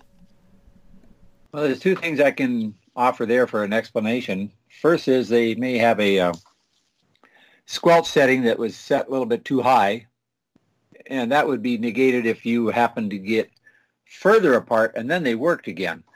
And then that situation would be a reflection off the ground, which sounds like really unlikely, except that the navigation system for instrument landing systems for aircraft relies on that exactly. The glide slope, the glide path transmitter at 300 megahertz in that area has a straight line of sight signal and then one that bounces off the ground, and those two add and subtract from each other to give the aircraft landing guidance. That could have done also at 200 feet. And that's just a quick speculation on my part. What about all the, the cell phone waves or whatever you want to call it that are bouncing around out there? Could that have anything to do with it? No, those things are so minuscule as compared to the field strength of a two-way radio. Cell phones work because they have such extraordinarily sensitive receivers to the point where they are very bothersome to other licensed services on occasion. But they are very, very sensitive. I don't know how I would describe the small amount of signal it takes to make a cell phone work, but it's seriously small. What about frequency separation between the cell phones and the two-way radios? Are they sufficiently, or can they overstep on each other and cause interference? Perhaps, and not because of the frequency separation, but just because of the frequency separation from cell phone to two-way radio typically is like a long way apart.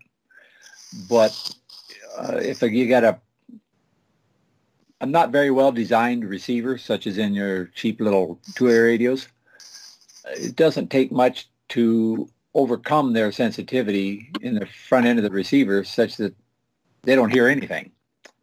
There's a possibility that could have been in there too. But and again, this is just kind of tips for people out there that are just things to keep an eye out for when you're out in the field. Good idea to have radios.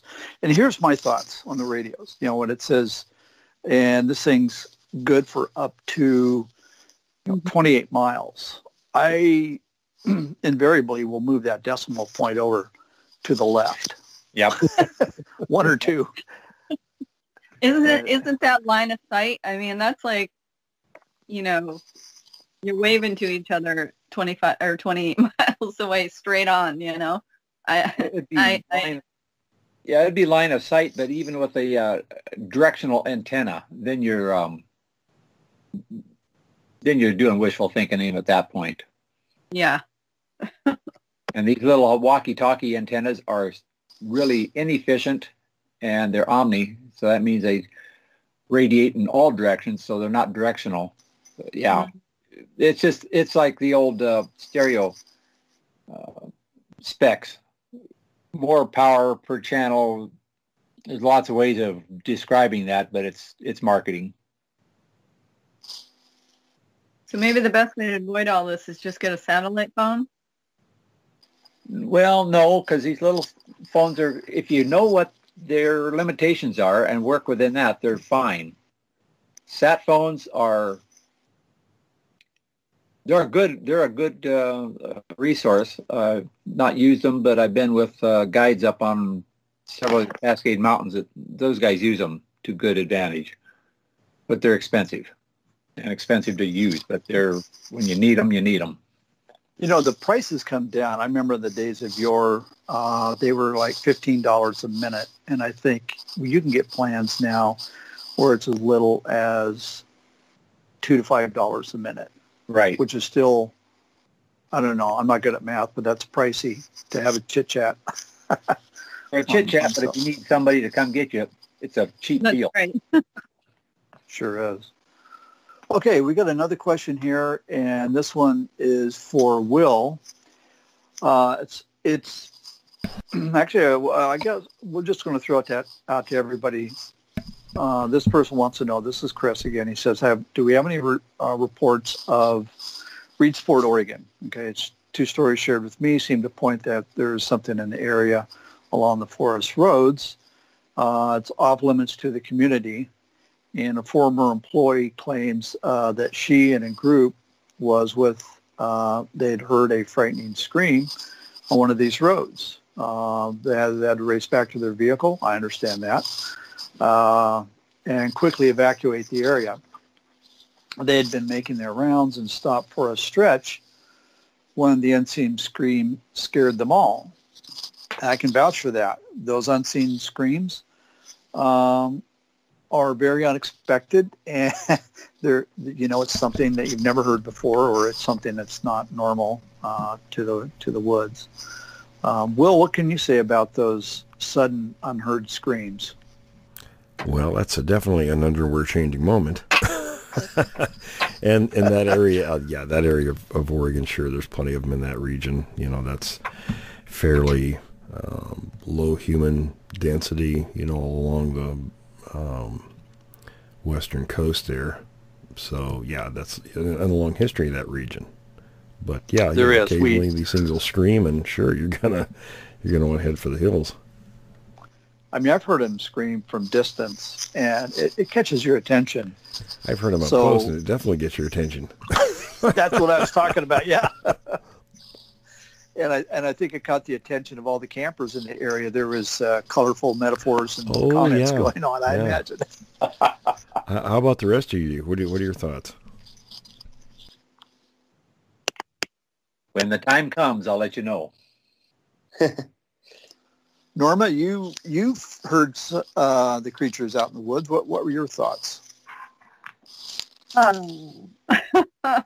Well, it depended on if they were far away or very close. I'm always fascinated when I hear it. I mean, I guess I don't get nervous. I kind of just listen and see if I can pick things out and figure out what it is. But there was one night Bob and I were out before we got our recording mechanism, and it was probably about 2 or 3 in the morning.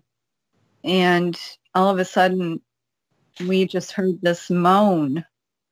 It was very deep kind of sorrowful moan, and it happened, I think, like 3 times, right? Was it 3 times, Bob? Yep.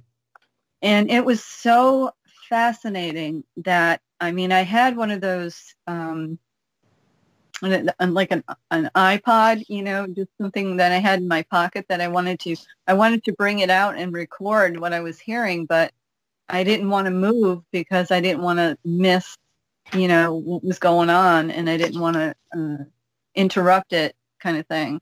So I guess I don't know. I just think it's pretty incredible when we hear, you know, things like that out there. You know, so it was like a sorrowful moan. Yeah, It was interesting. It was very and it was very, very close. It was very close. And this is in the exact spot where we do a lot of our research. And so this has been, gosh, like what, 10 years ago or more? Yeah. 10 or more years ago when this happened, and it's still going on. Not the moan thing. We haven't heard that since then, but that was pretty cool. And it wasn't, you know, like a coyote or anything like that. I don't know. I don't even know how to describe it. Yeah, I think it was right after that we got our listening device. Yeah. Because it was so interesting, but we had no record of it. Now we've got a record of everything. So. Well, you said something interesting. You said it wasn't a coyote. I'm assuming, you know, a moan. We're talking kind of a lower frequency, right? Coyotes kind of yip, and this is a lower frequency sound. Oh yeah, it was deep. It was it kind of, you know, I don't know. It was mournful. Yeah, it was mournful. It kind of went up. You know, it reached a peak and then it went down, but it wasn't like a high, you know, octave. You know what I'm saying? It was quite close. Yeah, it was very close, and it was I don't know. It was very cool. It was different. and we're standing there in the pitch dark, and we're just, you know, there's nothing between us and them, or, you know, us and it. And we just kind of stood there and waited and listened, and we kind of hoped it would do it again, but that was it. It was like 3 times, and that was it. But it was very deep. It was very, like, you know, like Bob said, mournful.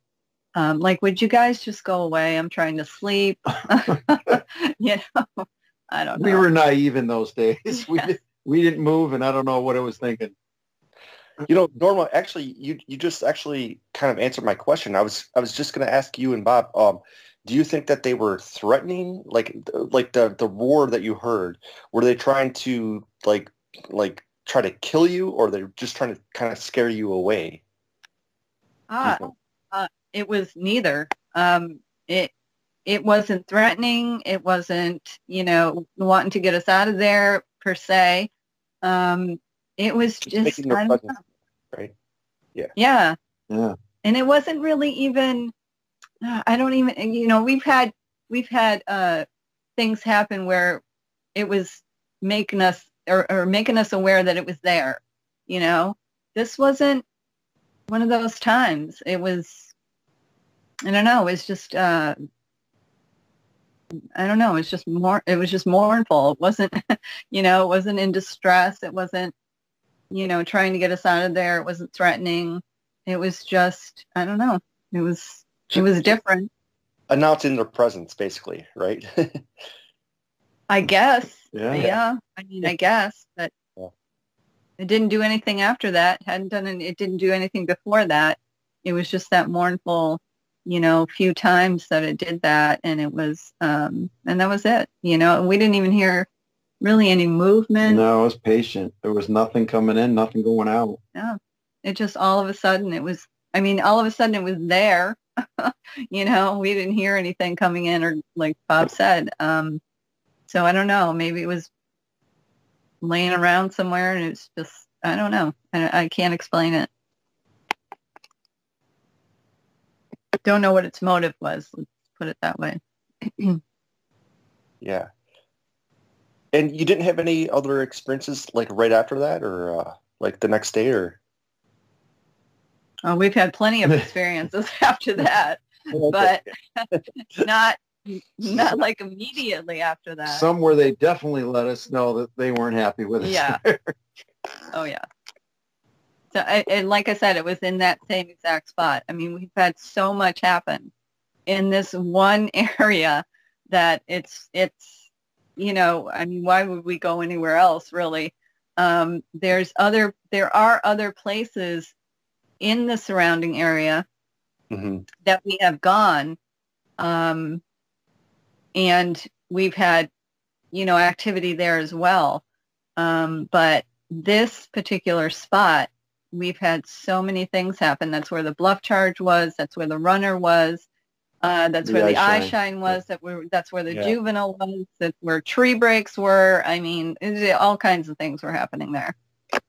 So. Yeah, it is weird that one spot seems to be like the hot spot for that. But hey, Will, just out of curiosity, I mean, have you seen this before, where there's like one spot that is kind of the hot spot, if you will? Well, it wouldn't be in like an ongoing thing for long periods of time, except in rare occasions like we had at Yakult. And there were places where they would seem to focus on more than other areas, if you know what I mean. But there are places where, you know, typically they'll keep coming back to if they're not disturbed. Right, and a lot of that also depends on the prey, like the feed, like the amount of deer that are in that area, right? Yeah, it'll depend on the food. Yeah. Well, there's plenty of... Yeah, there's a lot of deer there. Yeah, there's definitely a lot of food sources there. And we've seen bear there, so the bears got to eat too. So, yeah. It's vegetation. It's water sources. I'm sure there's fish and maybe other, you know, things that they eat out of the water. You know, I was talking about those wild cucumbers that we were telling you about before. They're all over the place there. I'm sure there's tons. Well, there's the fish in the reservoir. Right. There's all kinds of things, you know, that they can eat. There's plenty of shelter, you know, if they need to ditch, you know, a hiker comes around or something. Maybe there's moose there too. Yeah, there's moose. There's got to be enough to keep the wildlife fed, you know. So there's no lack of, you know, all the things that they basically need to survive there. Whether it's a great hunting place for them or not, I don't know. I would assume so. I mean, there's plenty there. So it's definitely a place that they like. Yeah, I just want to point out, Bob and Norma, so your research area is in Massachusetts, and I think, you know, we've talked to you guys quite a bit about the activity that you've had there. But the point is, not a lot of people would necessarily consider Massachusetts to be a Bigfoot hotspot. So, and it is. So it's just a good indication that if folks are interested in looking in their area and they don't think they're there, you might want to, you know, just check it out. And some of the areas that you don't think they're there, they are there. It's kind of one of the things that we've run into, Will, we've talked about that, is I'm going to go to where they're not, or we're going to go to where they're not, and there they are. So we're pretty close to the Appalachian Trail, Vermont, New York borders us. We're on the western side, so New Hampshire. It's right there in the wooded area. So you're right. Massachusetts doesn't sound. People think of the cities, Worcester, Boston, but we're more bordering all that woodland to our our west and then north. So not to mention, there is a lot of acreage of woods in this state. That's another thing that people don't realize. There's there's tons of recreational forests trails around here, and I mean you could get some of them are really pretty large, and you can get lost. They've had people on for search and rescue. They've had to go and rescue people. So it's beautiful country. It is, and it's not as, populated as you might think. Yes, you go more east of Massachusetts, it's not so much there as far as woods go, but there is, what is it? The Bridgewater Triangle. The Bridgewater Triangle. You've probably heard of that, yeah. I'm sure there have been plenty of, well, fill us in on that, because I have not heard of the Bridgewater Triangle. What's the story there? It's supposed to be a real hot spot too. I guess Bigfoots, UFOs, all kinds of kind of paranormal stuff going on there. But it's weird because they call it a triangle. I don't know why it always becomes a triangle rather than a circle or something. But yeah, it's over more on the southeastern side of the state, closer to Boston and that area. So it doesn't seem likely to be a hot spot, but it is all swamp, and there's been a lot of books and reports and things of Bigfoot and stuff on it. I know Lauren Coleman, I think, is the one that maybe. No, it's Coleman. Coleman, yes. Yeah, he came up with. I think he came up with that term, Bridgewater Triangle. I'm not 100%, but I think he's the one that penned that term. But that's in Massachusetts. I talked to Lauren. We were at a little Bigfoot fest of some sort. And I said to him, why is it always triangles? It seems like the Bermuda Triangle, it's always nothing good there. The Bridgewater Triangle. I think that's where they take their cue from, Maybe, yeah. They get 3 different points, and there's your triangle, I guess. Yeah. Even up in the Green Mountains. They get the Bennington. In Vermont, there's the Bennington Triangle, where there's all kinds of weird things going on there as well. It's apparently vortexes and, people stepping on rocks and disappearing, and there's Bigfoot, and there's all kinds of paranormal crazy stuff. Yeah, we try to avoid the woo-woo there. I'm like, if I know anything, I won't go to the Bridgewater Triangle. I've been up to the Green Mountain one, but I was naive. I didn't know that was going on in that area. I was there for, expedition. Bigfoot. We had one of the groups that I was in had a little expedition up there. But, we had no idea that was going on in that area. Again. So are they getting like vanishings and that sort of thing in that Bridgewater Triangle where people disappear?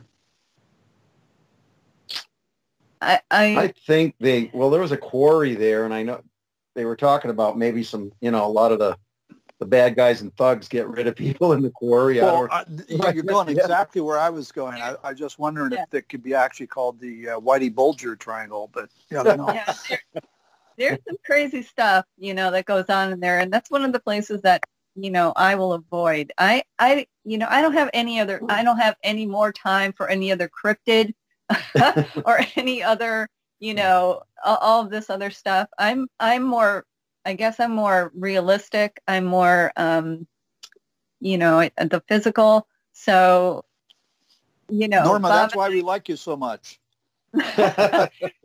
Bob and I are basically on the same page as far as that goes. And, we're more in that kind of realm. We're not in the other, crazy realms. Running from Bigfoot just keeps us busy. Right. We don't need to run from anything else. And let me tell you, that's creepy enough, and, get your adrenaline going for sure when we're out there, doing our research. And when something else, comes up, we're like, yeah, no, we're not doing this.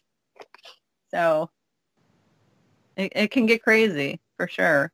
And you can go into any possible direction, just with the Bigfoot phenomena, people are, I'm not going to go there really, but there are so many aspects that broaden that horizon, I guess.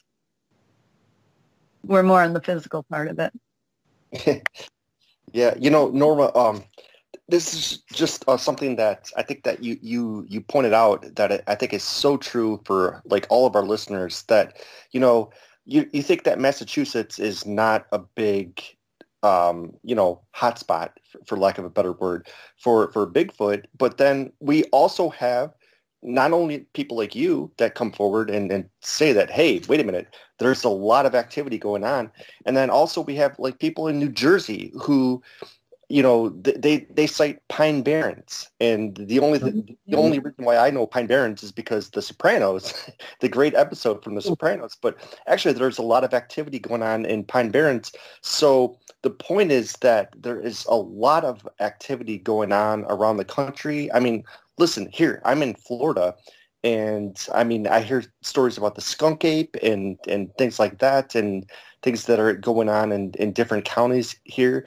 So the point is that there is a lot of activity going on, even if we're not in the Pacific Northwest, you know, there's a lot of activity going around, like all around the country. So it's so great for you to come on here and to kind of share your and Bob's stories. So just want to say that. Well, thanks. I mean, Brian.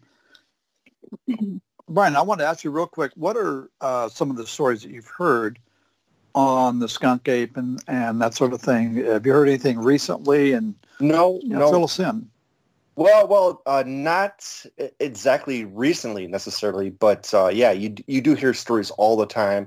I mean, there was a story just about a month or two ago about like this swamp ape creature, not necessarily stalking people or killing people, but it was sighted a couple months ago here in it was Lake Wales. So yeah, I'll talk more about that maybe then our next episode. And I want to kind of investigate that a little bit more, but kind of interesting though. But yeah, there are stories all the time that keep coming up here in Florida about the skunk ape, and you know, they come up in different like swamps or lakes or rivers or whatever. So that'll be interesting. So we'll talk more about that. The other thing about the different areas is it's fascinating that, you know, there are some areas where they're so much more aggressive. I mean, in our area, sometimes they're, you know, they definitely let us know, you know, when they don't want us there. But I've heard, you know, many stories, especially I guess out in the Pacific Northwest, where, you know, people are really ushered out. You know what I'm saying? They're so much more aggressive. What is your take on that, Will? Why in some spots are they so much more aggressive than they are in others? I really think it has to do with the amount of experience they have around humans. It seems like the less experience, the more aggression. Okay. Will, I'm going to jump in. That's a good segue to another question from Chris, and it's kind of a rhetorical question. He actually, it's kind of a comment or a statement. He has a family member who went camping in a place that you and I are familiar with, Estacada, Oregon. And he had encountered a man on the way out traveling alone. They were all friendly with each other, chatting. And this is later became a kind of a famous incident. They're still looking for the guy. He just vanished. But the question is, are you familiar with Estacada having a historic precedent or history of these creatures? Oh, yeah. Big history in that area. Goes way back. Okay. And what about in relation to not just this one missing person, but have you heard of any other negative encounters or possibly missing people that would be associated with these creatures? Well, you know, it's tough to say sometimes because now that's the region where I was talking earlier about, you know, we went out to look at an area. I wanted to show the people I was working with this particular area, and we were up in the snow, and I fell apparently into some kind of a hole and up to my armpits. You know, my arms are out, keeping me from falling further into the hole. So, you know, I have to wonder when people vanish if a lot of those kinds of things, more mundane reasons, aren't why they're vanishing. I mean, you could fall into a spot in the rocks like that covered with 3 feet of snow, and you'd never be found. You'd never get out. And who'd be up there to find you? Well, and it's a terrifying thing. I fell into one of those actually in the front yard of my grandparents' house when I was a kid. We had like 3 or 4 feet of snow in the front yard. And it was an instant learning moment that I struggled for a long time to get out of there. So if you're in the wilderness, it can be very terrifying. Isn't it funny how they sensationalize these simple, natural things that happen and turn it around to always blame Bigfoot?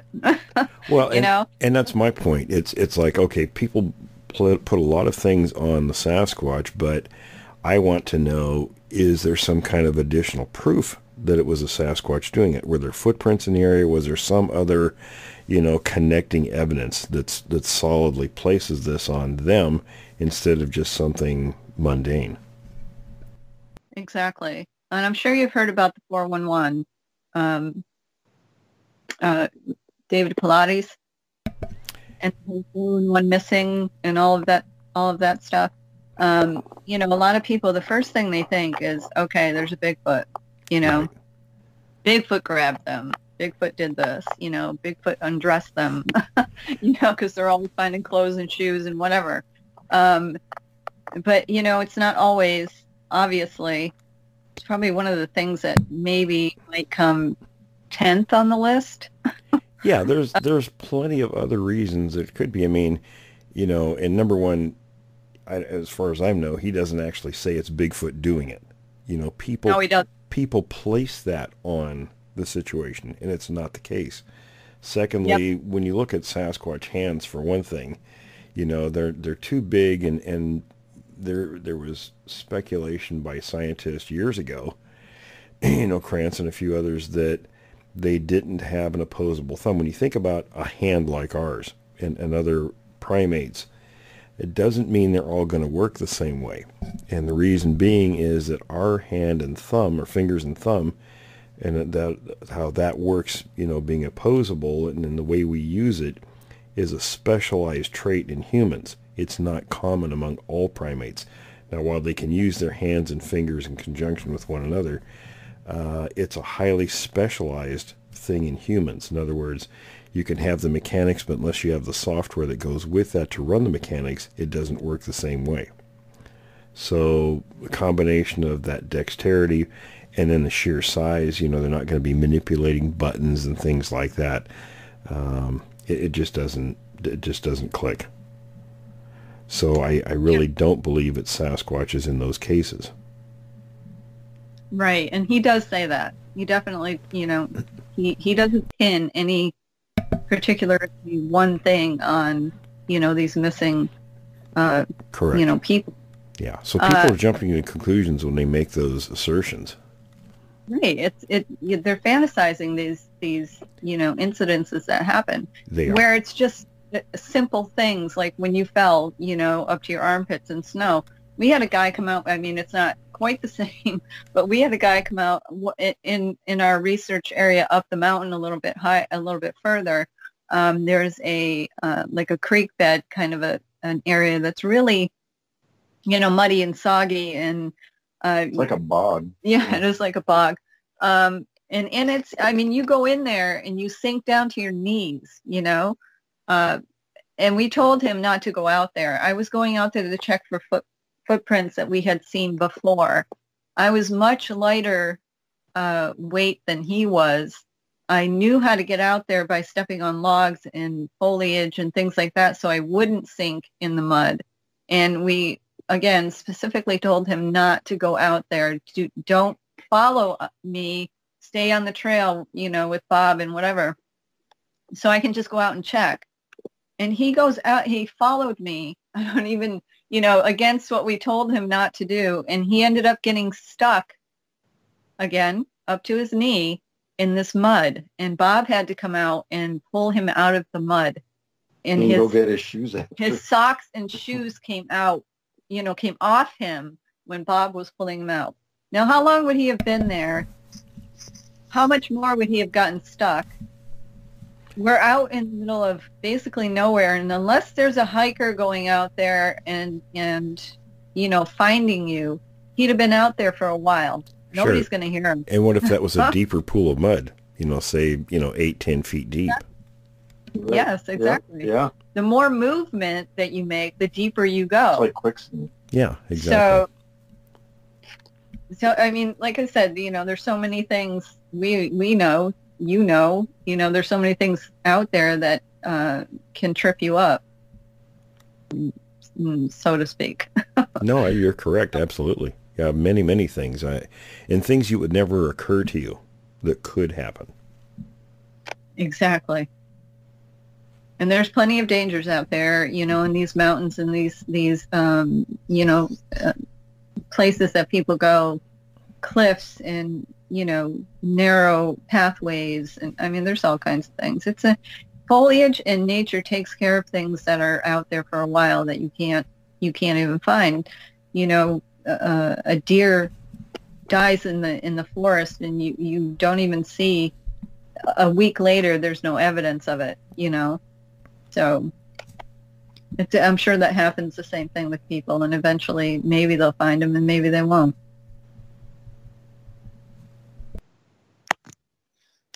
Yeah, well, and I mean, like Norma's saying, I mean, you could get attacked by a coyote or like a black bear, and you just never know what is out there.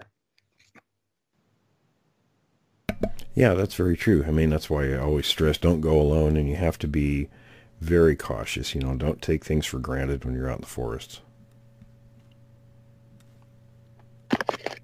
Something as simple as getting bit by something, Oh, yeah. Could put you into an anaphylactic shock. There's, it's endless, I guess. It really is. Well, listen, we're running short on time, everyone. Do we have any more questions or things we'd like to bring up? Well, you, in the beginning, backing up, we were talking about railroad tracks and sightings. Did you find entrails, one of your first sightings? Were they by railroad tracks? Yeah, they were lying in between the rails. As a matter of fact, we were using the tracks as a conduit to get to my friend John's house, and that's where we found those, right on the rail line. Yeah, when we were talking about that kind of came to mind. I thought you did. Yeah, and the footprints were just adjacent to the tracks.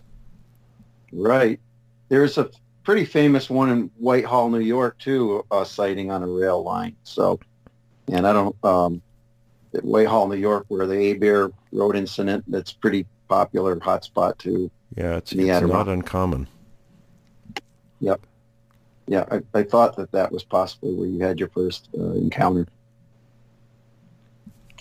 Hey, well, I have a question real quick.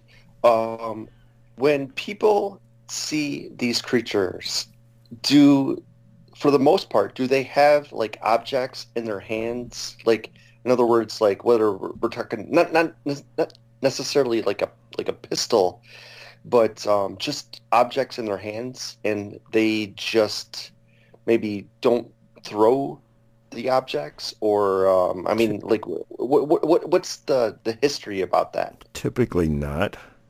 Sometimes there are, sticks, rocks, people.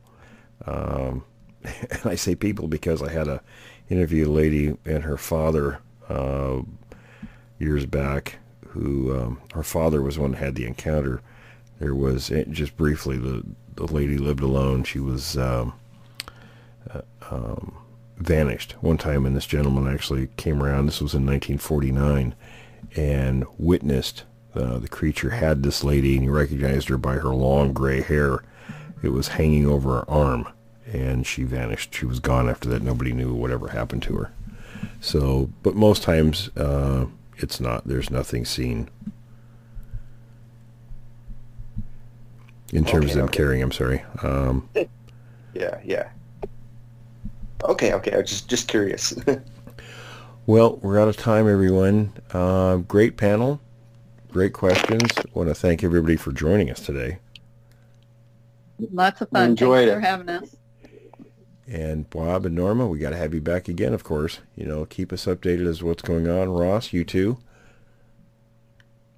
Well, they finally lifted our we had a curfew here. We couldn't go much, so hopefully we can get out there again. Oh, very good. Very good. We're a little worried about it. Well, They've yeah. had plenty of time with nobody out there. Right. Oh, it should be interesting. It should be, yes.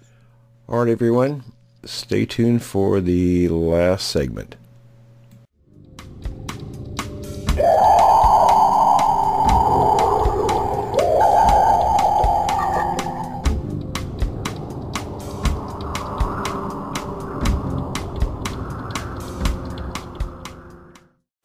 The Spokane Indians, 1975.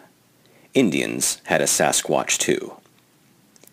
Those who think the stories about a huge, hairy mystery giant called a Sasquatch are of a recent origin should talk with the Wenatchee Valley College historian, John Brown. Brown has found evidence that the search for such a legendary creature was underway in the Northwest by the time the earliest white men arrived in the region. While researching material for a book he co-authored with Dr. Robert Ruby, The Spokane Indians, Children of the Sun, he came across a passage that must relate to what is now called a Sasquatch. The reference was in a letter written by the Reverend Elkanah Walker from Fort Colville in 1840. With his wife, Mary, Elkanah Walker was a missionary to the Spokanes. In a letter to the American Board of Commissioners for Foreign Missions, he wrote, "I suppose you will beat with me if I trouble you with a little of their, the Spokane Indians, superstition, which has recently come to my knowledge. They believe in the existence of a race of giants, which inhabit a certain mountain off to the west of us. This mountain is covered with perpetual snow. They inhabit its top. They may be classed with Goldsmith's nocturnal class, as they cannot see in the daytime. They hunt and do all their work in the night. They are men-stealers. They come to the people's lodges in the night when the people are asleep, and put them under their skins and take them to their place of abode without their even waking. When they awake in the morning, they are wholly lost, not knowing in what direction their home is. The account the Indians give of these giants will in some measure correspond with the Bible account of such a race of beings. They say their track is about 1.5 feet long. They will carry 2 or 3 beams upon their back at once. They frequently come in the night, steal their salmon from the nets, and eat them raw. If the people are away, they always know when they are coming very near by their strong smell, which is most intolerable. It is not uncommon for them to come in the night and give 3 whistles. Then the stones will begin to hit the houses. The people are troubled with their nocturnal visits." Brown says he has known about many Spokane Indian legends about monsters, but they have been of the Paul Bunyan type that carves out valleys, etc. The ogre referred to in the letter is not really a monster, just a little bigger than man, and he had no idea what mountain to the west is referred to, the one that always is snow-topped. Perhaps it was Mount Rainier. The Spokanes also believed in a race of little people, Brown says. Even if the stories about the little people and the giants aren't true, the Indians believed they were, he says. Many people today believe just as fervently in the existence of a hairy, man-like object that sometimes is glimpsed, but never really seen. Plaster casts of prints supposedly from the feet of such a creature have been exhibited. One Sasquatch hunter has what he believes to be a picture of the man-animal. This area's involvement with the legend goes back some 25 or 30 years to the wild man of Leichenwasser, supposedly seen on that mountain by fishermen. Myth or fact, no one knows. But at any rate, John Brown's research indicates that reports of such a Bigfoot are nothing new. September 22nd, 1975. Wenatchee, Washington. Tolowa Indian Stories, Del Norte County, California, 1800s. The Tolowa Indians inhabited the far northwestern parts of Northern California just below what is now the Oregon border. For more on the Tolowa, here is a good page. Catherine's Recollections. Anne and Red Cody recently met and interviewed a woman named Catherine, who is of Tolowa Indian heritage. Her mother was Tolowa, father an Irish immigrant logger. She is now 72 and recalls many legends about Bigfoot, though in no particular order. The following are her recollections about the stories she heard growing up in Northern California. I remember my grandfather telling stories of a large, hair-covered man creature. As a young boy, he was hunting and felt like he was not alone. He sat still near a bush and waited to see who might be following him. Not 30 feet away was a tall, muscular, hair-covered creature standing behind a tree. He watched it for a few minutes until it turned and walked away up the hill. He told his father about this, and his father said that they were a quiet people who shared the bounty of the forests and rivers with the Indians. Many had seen, but it was considered evil to kill one, as they had never harmed the Indians. In the evenings, they could be heard screaming in the woods, communicating with each other. My brother, Joe, 10 years my junior, saw what appeared to be a mother with a youngster in tow. The infant was playing with a stick near the creek, while the mother stood stock still and watched. When she noticed my brother across the creek, she grabbed the young one by the shoulder, pulled him in front of her, and she herded him into the trees. She looked back a few times to see if Joe was following. He was amazed at how quiet and stealthy they were. The mother was dark and uniform in color, while the young one was more mottled, with lighter fur on the torso and shoulders. Her grandfather told this story, and she would put the year in the 1880s. In the morning, our parents gathered all the family to clean and fillet salmon from the catch. We would prepare the fish for smoking. We left the entrails for the animals and birds to eat. After a day of work, we packed up the fillets and started on the walk back to the fire area. I left my knife on the bank and returned to fetch it. As I approached the cleaning area, I saw the big, hairy man squatting down and eating the fish entrails. When he saw me, he stood and roared, perhaps to scare me. He did not want to share his meal. I ran back and told my mother, and she said I should never venture out alone. We returned in an hour, and the huge pile of entrails was gone. There were more entrails left there than a bunch of raccoons or other scavengers could have taken that fast. Again from grandfather. We would see him once in a while, mostly in the evenings just after the sun would go down, sometimes in the very early morning. They knew we were there, but would not harm us. They would go out in darkness so they would not have to be seen by people. They would sometimes come near the fire at night, but stay just out of sight. Your nose would tell you they were near, as they smelled like rotted meat. My father once saw two big creatures standing on opposite sides of a small clearing, yelling and throwing sticks. He thinks they were fighting for the space, or perhaps for food. He saw them many times, but was never afraid. They would sometimes take his food at night, but they would never hurt people.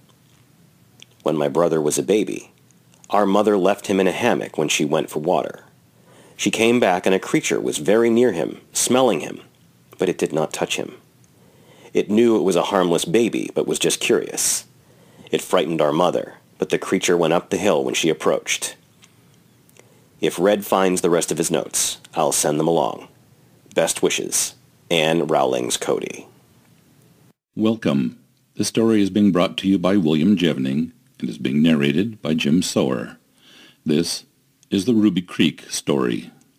Stories about the Sasquatch have been appearing in print from time to time since the 1860s, and I have clippings in my files from almost every year since the early 1920s. But the modern history of the Sasquatch really dates from September 1941, when one of these creatures paid a visit, in broad daylight, to an Indian family named Chapman. While the Amerindian stories have usually been dismissed as legend, or laughed off because they're not supposed to be reliable, this experience was accompanied by too much physical evidence to be ignored. The Chapman family consisted of George and Jeannie Chapman, and children numbering, at my visit, 4. Mr. Chapman worked on the railroad and was living at that time in a small place called Ruby Creek, 30 miles up the Fraser River from Agassiz, British Columbia, in Canada's Great Western Province. It was about 3 in the afternoon of a sunny, cloudless day when Jeannie Chapman's eldest son, then age 9, came running to the house saying that there was a cow coming down out of the woods at the foot of the nearby mountain. The other kids, a boy age 7 and a little girl of 5, were still playing in a field behind the house bordering on the rail track. Mrs. Chapman went out to look. Since the boy seemed oddly disturbed, and they saw what at first she thought was a very big bear moving about among the bushes bordering on the field beyond the railway tracks, she called the 2 children, who came running immediately. Then the creature moved onto the tracks, and she saw, to her horror, that it was a gigantic man covered with hair, not fur. The hair seemed to be about 4 inches long all over, and of a pale yellow-brown color. To pin down this color, Mrs. Chapman pointed out to me a sheet of lightly varnished plywood in the room where we were sitting. This was of a brown ochre color. This creature advanced directly towards the house, and Mrs. Chapman had, as she put it, much too much time to look at it, because she stood her ground outside while the eldest boy, on her instructions, got a blanket from the house and rounded up the other children. The kids were in a near panic, she told us, and it took 2 or 3 minutes to get the blanket, during which time the creature had reached the near corner of the field only about 100 feet away from her. Mrs. Chapman then spread the blanket and, holding it aloft so the kids could not see the creature, or it them, she backed off at the double to the old field and down onto the river beach out of sight, and then ran with the kids downstream to the village. I asked her a leading question about the blanket. Had her purpose in using it been to prevent her kids seeing the creature, in accordance with an alleged Amerindian belief that to do so brings bad luck and often death? Her reply was both prompt and surprising. She said that, although she had heard white men tell of that belief, she had not heard it from her parents or any other of her people whose advice regarding the so-called Sasquatch had been simply not to go further than certain points up certain valleys, to run if she saw one, and not to struggle if one caught her, as it might squeeze her to death by mistake. "No," she said. "I used the blanket because I thought it was after one of the kids, and so might go into the house to look for them instead of following me." This seems to have been sound logic, as the creature did go into the house, and also rummaged through an old outhouse pretty thoroughly, hauling from it a 55-gallon barrel of salt fish, breaking this open and scattering its contents about outside. The irony of it is that all 3 children did die within 3 years, the 2 boys by drowning and the little girl on a sick bed. And just after I interviewed the Chapmans, they also were drowned in the Fraser River when a rowboat capsized. Mrs. Chapman told me that the creature was about 7.5 feet tall. She could estimate its height by the various fence and line posts standing about the field. It had a rather small head and a very short, thick neck. In fact, really, no neck at all, a point that was emphasized by William Rowe and by all others who claimed to have seen one of these creatures. Its body was entirely human in shape, except that it was immensely thick through its chest, and its arms were exceptionally long. She did not see the feet, which were in the grass. Its shoulders were very wide, and it had no breasts, from which Mrs. Chapman assumed it was a male, though she did not see any male genitalia due to the long hair covering its groin. She was most definite on one point. The naked parts of its face and its hands were much darker than its hair, and appeared to be almost black.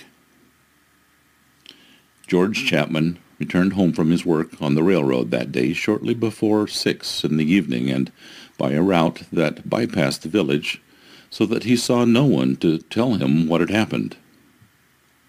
When he reached his house, he immediately saw the woodshed door battered in and spotted enormous humanoid footprints all over the place. Greatly alarmed, for he, like all of his people, had heard since childhood about the big wild men of the mountains, though he did not hear the word Sasquatch till after this incident. He called for his family and then dashed through the house. Then he spotted the foot tracks of his wife and kids going off toward the river. He followed these until he picked them up on the sand beside the river and saw them going off downstream without any giant ones following. Somewhat relieved, he was retracing his steps when he stumbled across the giant's foot tracks on the riverbank farther upstream. These had come down out of the potato patch, which lay between the house and the river, had milled about by the river, and then gone back through the old field toward the foot of the mountains, where they disappeared in the heavy growth. Returning to the house, relieved to know that the tracks of all 4 of his children and family had gone off downstream to the village, George Chapman went to examine the woodshed. In our interview after 18 years, he still expressed voluble astonishment that any living thing, even a 7-foot-6-inch man with the barrel chest, could lift a 55-gallon tub of fish and break it open without using a tool. He confirmed the creature's height after finding a number of long brown hairs stuck in the slabwood lintel of the doorway above the level of his head. George Chapman then went off to the village to look for his family and found them in a state of calm collapse. He gathered them up and invited his father-in-law and 2 others to return with him for protection of his family when he was away at work. The foot tracks returned every night for a week, and on 2 occasions the dogs that the Chapmans had taken with them set up the most awful racket at exactly 2 o'clock in the morning. The Sasquatch did not, however, molest them or apparently touch either the house or the woodshed. But the whole business was too unnerving, and the family finally moved out. They never went back. After a long chat about this and other matters, Mrs. Chapman suddenly told us something very significant just as we were leaving. She said, "It made an awful funny noise." I asked her if she could imitate this noise for me, but it was her husband who did so, saying that he had heard it at night twice during the week after the first incident. He then proceeded to utter exactly the same strange, gurgling whistle that the men in California, who said they had heard a Bigfoot call, had given us. This is a sound I cannot reproduce in print, but I can assure you that it is unlike anything I have ever heard given by man or beast anywhere in the world. To me, this information is of greatest significance. That an Amerindian couple in British Columbia should give out with exactly the same strange sound in connection with the Sasquatch that 2 highly educated white men did over 600 miles south in connection with California's Bigfoot is incredible. If this is all hoax or a publicity stunt or a mass hallucination, as some people have claimed, how does it happen that this noise, which defies description, always sounds the same no matter who has tried to reproduce it for me? These were probably the last words on the Sasquatch that the Chapmans uttered, and I absolutely refused to listen to anybody who might say that they were lying. Admittedly, honest men are such a rarity as possibly to be non-existent, but I have met a few who could qualify, and I put the Chapmans near the head of that list. This story was written by Ivan T. Sanderson in True Magazine, March 1960. This concludes the reading of Ruby Creek. Thank you for listening. Welcome. This is a series of 6 stories being brought to you by William Jevning and being narrated by me, Jim Sower. Story number 1, Ape-like Monsters. Sightings of monstrous ape-like creatures lurking in the darkness of forests and mountainous regions of the world have been reported since the Middle Ages. In 840 A.D., Agobard, the Archbishop of Lyons, told of 3 such demons, giant people of the forest and mountains, who were stoned to death after being displayed in chains for several days. In his chronicles, Abbot Ralph of Coggeshall Abbey, Essex, England, wrote of a strange monster whose charred body had been found after a lightning storm on the night of St. John the Baptist in June 1205. He stated that a terrible stench came from the beast with monstrous limbs. Villagers of the Caucasus Mountains have legends of an ape-like wild man going back for centuries. The same may be said of the Tibetans living on the slopes of Mount Everest and the Native American tribes inhabiting the northwestern United States. The Gilyaks, a remote tribe of Siberian native people, claim that there are animals inhabiting the frozen forests of Siberia that have human feelings and travel in family units. Based on the eyewitness descriptions of hundreds of reliable individuals around the world who have encountered these creatures, it would seem that the creatures are more human-like than ape-like or bear-like. For one thing, these giants are repeatedly said by witnesses to have breasts and buttocks. Neither apes nor bears have buttocks, nor do they leave flat-footed human-like footprints. In 1920, the term abominable snowman was coined through a mistranslation of the Tibetan word for the mysterious ape-like monster Yeti, wild man of the snow. For the next 2 decades, reports of the creature were common in the Himalayan mountain range, but it was not until the close of World War II, 1939 to 45, that world attention became focused on the unexplained, human-like bare footprints that were being found at great heights and freezing temperatures. The Himalayan activity reached a kind of climax in 1960 when Sir Edmund Hillary, conqueror of Mount Everest, led an expedition in search of the elusive Yeti and returned with nothing shown for his efforts but a fur hat that had been fashioned in imitation of the snowman's scalp.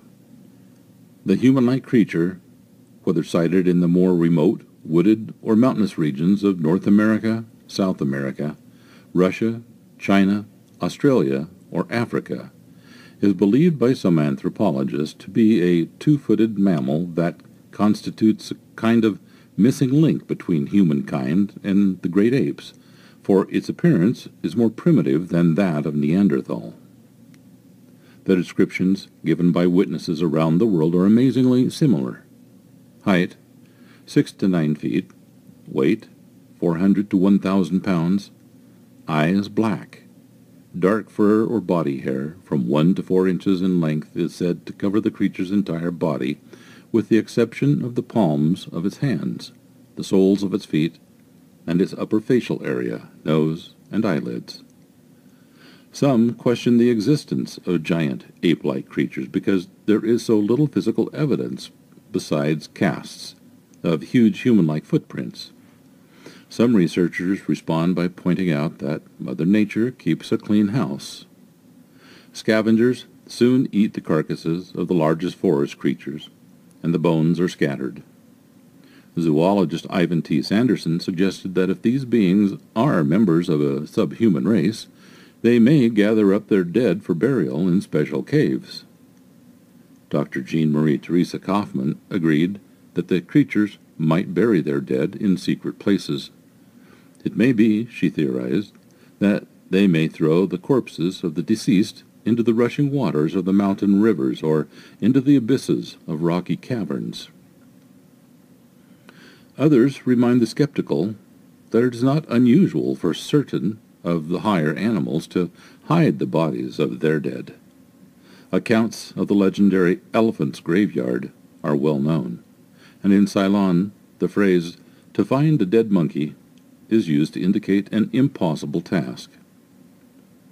Proving the existence of such creatures may seem to many scientists to be an impossible task, but persistent searchers for undeniable evidence of the ape-like beings feel that proof is right around the next corner in some darkened forest.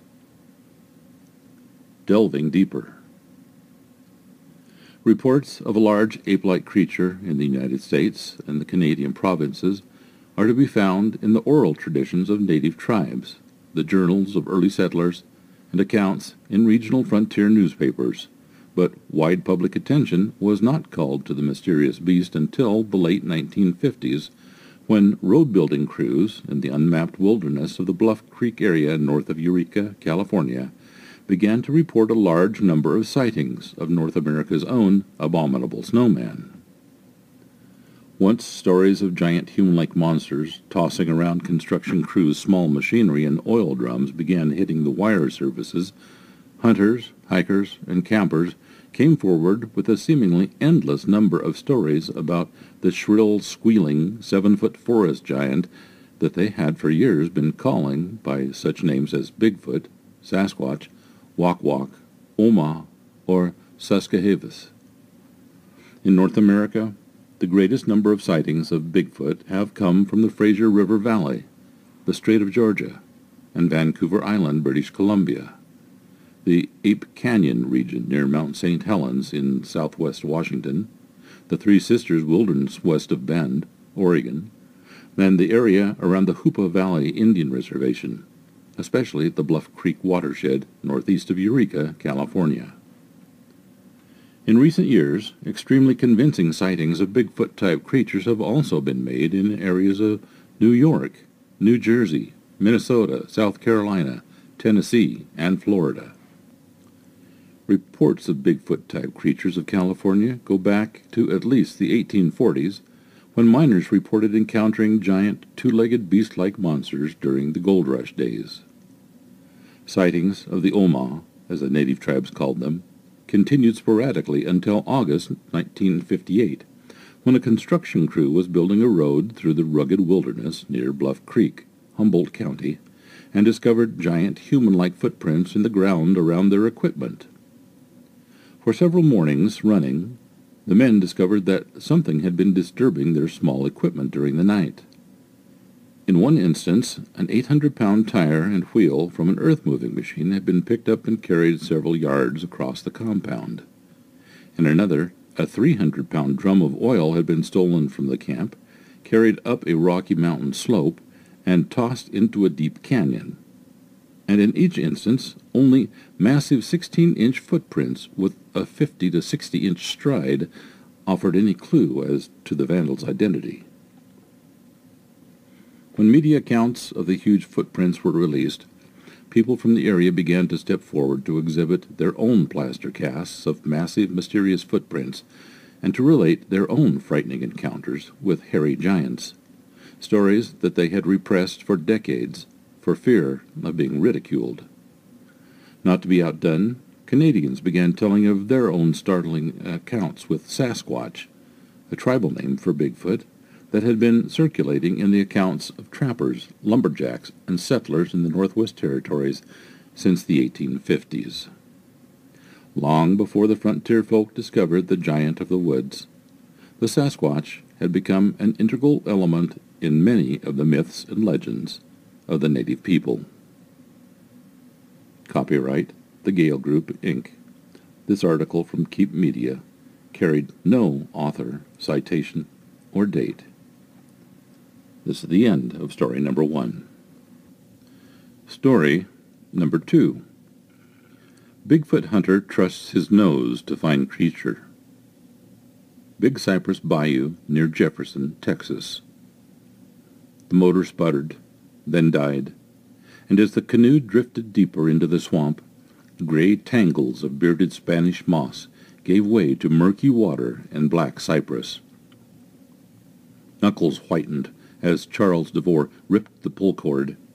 His two-man canoe, 3 decades old and uneasy under the weight of 3 men, teetered dangerously with every tug.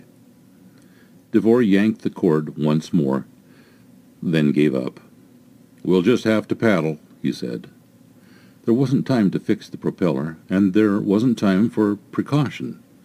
The party pressed further into the swamp because That's where Bigfoot was. Bigfoot, or Sasquatch, that elusive creature more often associated with the Pacific Northwest, lives among these knobby trees of the Big Cypress Bayou, DeVore will tell you. While other people have seen the creature, DeVore, well, he has smelled it. Of course, it's the most indescribably putrid, gosh-awful stench you can imagine. It's overpowering, DeVore said. DeVore has discussed that stench with dozens of East Texans who have reported brushes with the hairy hominid. He investigates sightings for the Texas Bigfoot Research Center, a Dallas-based group that documents close encounters throughout the state, most of them in the piney woods and Big Thicket. Although DeVore professes to be an amateur, he knows enough to understand the creature's ways. Bigfoot no longer scares me, said DeVore, of medium height and a bit paunchy at 64. It might if one was standing right over me, but they've never hurt anybody. I have a fear of wild hogs, wild dogs, and anything else out there that might bite my butt. But I really have no fear of Bigfoot. So DeVore paddles the bayou in the middle of the night, a coon hunting spotlight, and night vision camera at his side. He also wanders the forest trails he has bush-hogged near his trailer house. He sniffs the night air and listens for snapped twigs. It's a hobby, he said, a passionate interest. DeVore moved to the Big Cypress Bayou, the slow-moving body of water that slinks between Lake of the Pines and Caddo Lake in 1990. A heart attack had forced him into early retirement. He told himself, I'm going to sit up here beside this water until the day I die and enjoy it. And that's just what he did, puttering around in his canoe with the little outboard motor that he had rigged to the back, or gliding across the deep green water in his kayak, exploring inlets and taking photographs. It's so beautiful out here, he said. Normally I'm not talking, and I sneak up on all kinds of wildlife. As he paddled deeper into the forest of submerged cypress trees, stained black by years of up and down water levels, thoughts returned to the rickety little canoe, then to the cold black water, and always to the possibility of sneaking up on the most elusive creature of them all. The ways of Bigfoot. Although Bigfoot is reportedly huge, 7 or 8 feet tall, and more than 500 pounds, he is awfully hard to find. That's because he hates being around humans, believers say. When people such as DeVore go tromping into the woods, Bigfoot runs the other way. He lives in uninhabitable areas, especially around Sabine and Sulphur Rivers, the Big and Little Cypress Bayous, and Caddo Lake, where he is affectionately known as the Caddo Critter. We have more swampy areas in East Texas where humans do not live, DeVore said. There's more sightings during the deer season than any other time because people are in the woods. With the advent of ATVs, outdoor enthusiasts can go farther into Bigfoot territory than ever before. In the past decade alone, the Texas Bigfoot Research Center has investigated 5 sightings in Harrison County, 4 in Panola County, and 3 in Rusk County. Many of them involved hunters. One Longview man said that he tried to shoot the creature with his .22. It let out a terrifying scream roar, and the squirrel hunter was so frightened he nearly wet himself, he reported. The Longview man's description of Bigfoot reflects many others in East Texas. Long brownish or black hair, the deathly scream roar or scream growl, and that stench which DeVore believes Bigfoot excretes, possibly from his armpits when he feels threatened. Crystal Steiniger of Harleton says that she has experienced the smell and heard the screams. Steiniger and her colleagues with the East Texas Bigfoot Independent Study get together once a month to look for tracks and hair samples and record Bigfoot's noises on all-night camping trips. They used to attract the creature with Bigfoot calls, but they soon abandoned the calling devices because they made it too aggressive. If they're walking by us, we want to hear their normal, non-threatening type of vocalizations, she said, adding later, I've heard solid screams. I've heard grunts, kind of a grunt growl when you get a little too close. That was one of the best recordings. Of course, we got in our vehicle real quick. We didn't leave, but we got in our vehicle. The researchers have posted many of the recordings on their website, www.easttexasbigfoot.com. With so many reported encounters, skeptics quickly ask for conclusive proof. Hair samples or bones, for example. It's well known and not disputed that we have black bears in East Texas, DeVore counters. Nobody's ever seen a body or a skeleton of those. Predators in East Texas, which are numerous, take care of a body almost overnight. There are many theories. One, that they may carry their bodies off. After all, these are groups of them. It's not one lone animal. People have taken pictures of black bears, the skeptics note. One of those skeptics is Charlie Mueller, a Longview-based wildlife biologist for the Texas Parks and Wildlife Department. He managed the Caddo Lake Wildlife Area for 8 years, and he said he's never seen evidence of Bigfoot's existence. If there's a bear out there, I'm going to find bear tracks. If there's a human out there, I'm going to find footprints, he said. But there's no Bigfoot tracks that I've seen. Mueller said he's studied supposed Bigfoot nests, but to him, they just looked like a pile of branches that had fallen from a tree during an ice storm. People let their imaginations take control a lot of times, and it's easy for someone to point out things that seem to be out of the ordinary that actually are not, he said. But to layman folks, people that don't know a lot about wildlife and the happenings of wildlife in their habitats, a lot of times they don't understand the normal things that go on. Fear of that kind of rebuttal, DeVore and Steiniger say, keeps many witnesses from coming forward. A lot of people will think they're nuts, or if they do mention it to somebody, they'll say, "Oh, it was just a bear, you don't know what you're talking about," Steiniger said. They'll kind of blow it off and not take it seriously because there's been a lot of people who have spent a lot of time out in the woods who have never seen a thing. They're happily trotting along without a clue. Says DeVore, "You're going to be ridiculed. You're thinking you're nuts, so most people are real reluctant to talk. If they are going to speak to you, you've got to be real quiet about it. Of course, being in the club gives me credibility." On the bayou. It was a perfectly clear October afternoon on the bayou, and Charlie DeVore sliced his canoe through red and green water rippling under a light breeze. He had agreed to guide a reporter and photographer to the site of 2 Bigfoot encounters that he'd investigated only a half a mile from his house. Because the land had changed hands, the only legal access was via boat, or, in this case, an old canoe. "It's better to stick to the water this time of year anyway," he said, "because it's not too smart to traipse through the woods in the middle of deer season." As he guided the canoe, he recalled his first encounter. He hadn't even realized how close he'd come to meeting Bigfoot on that night as he walked the trails near his house.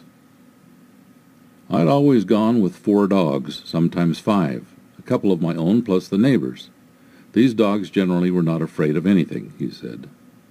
"When I hit that stench, I looked around for the dogs and realized, hey, I was alone." He whistled and snapped his fingers, but the dogs wouldn't come. They just sat there squirming. "I decided the dogs were smarter than me, so I went away," he said. The next night, the same thing.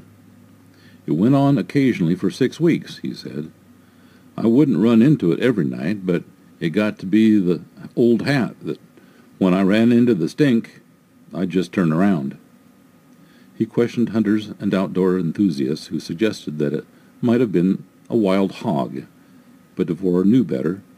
He'd smelled hogs, and it wasn't the same.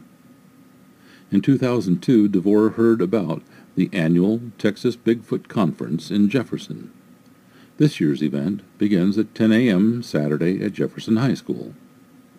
DeVore went and then returned to the bayou with some answers and more than a few new questions. After going to that conference and finding out, hey, these things have a stink, I started talking to people who had the stink on them before, he said, and the stink described was just too close to what I had experienced. At that point, I had already gotten curious about them.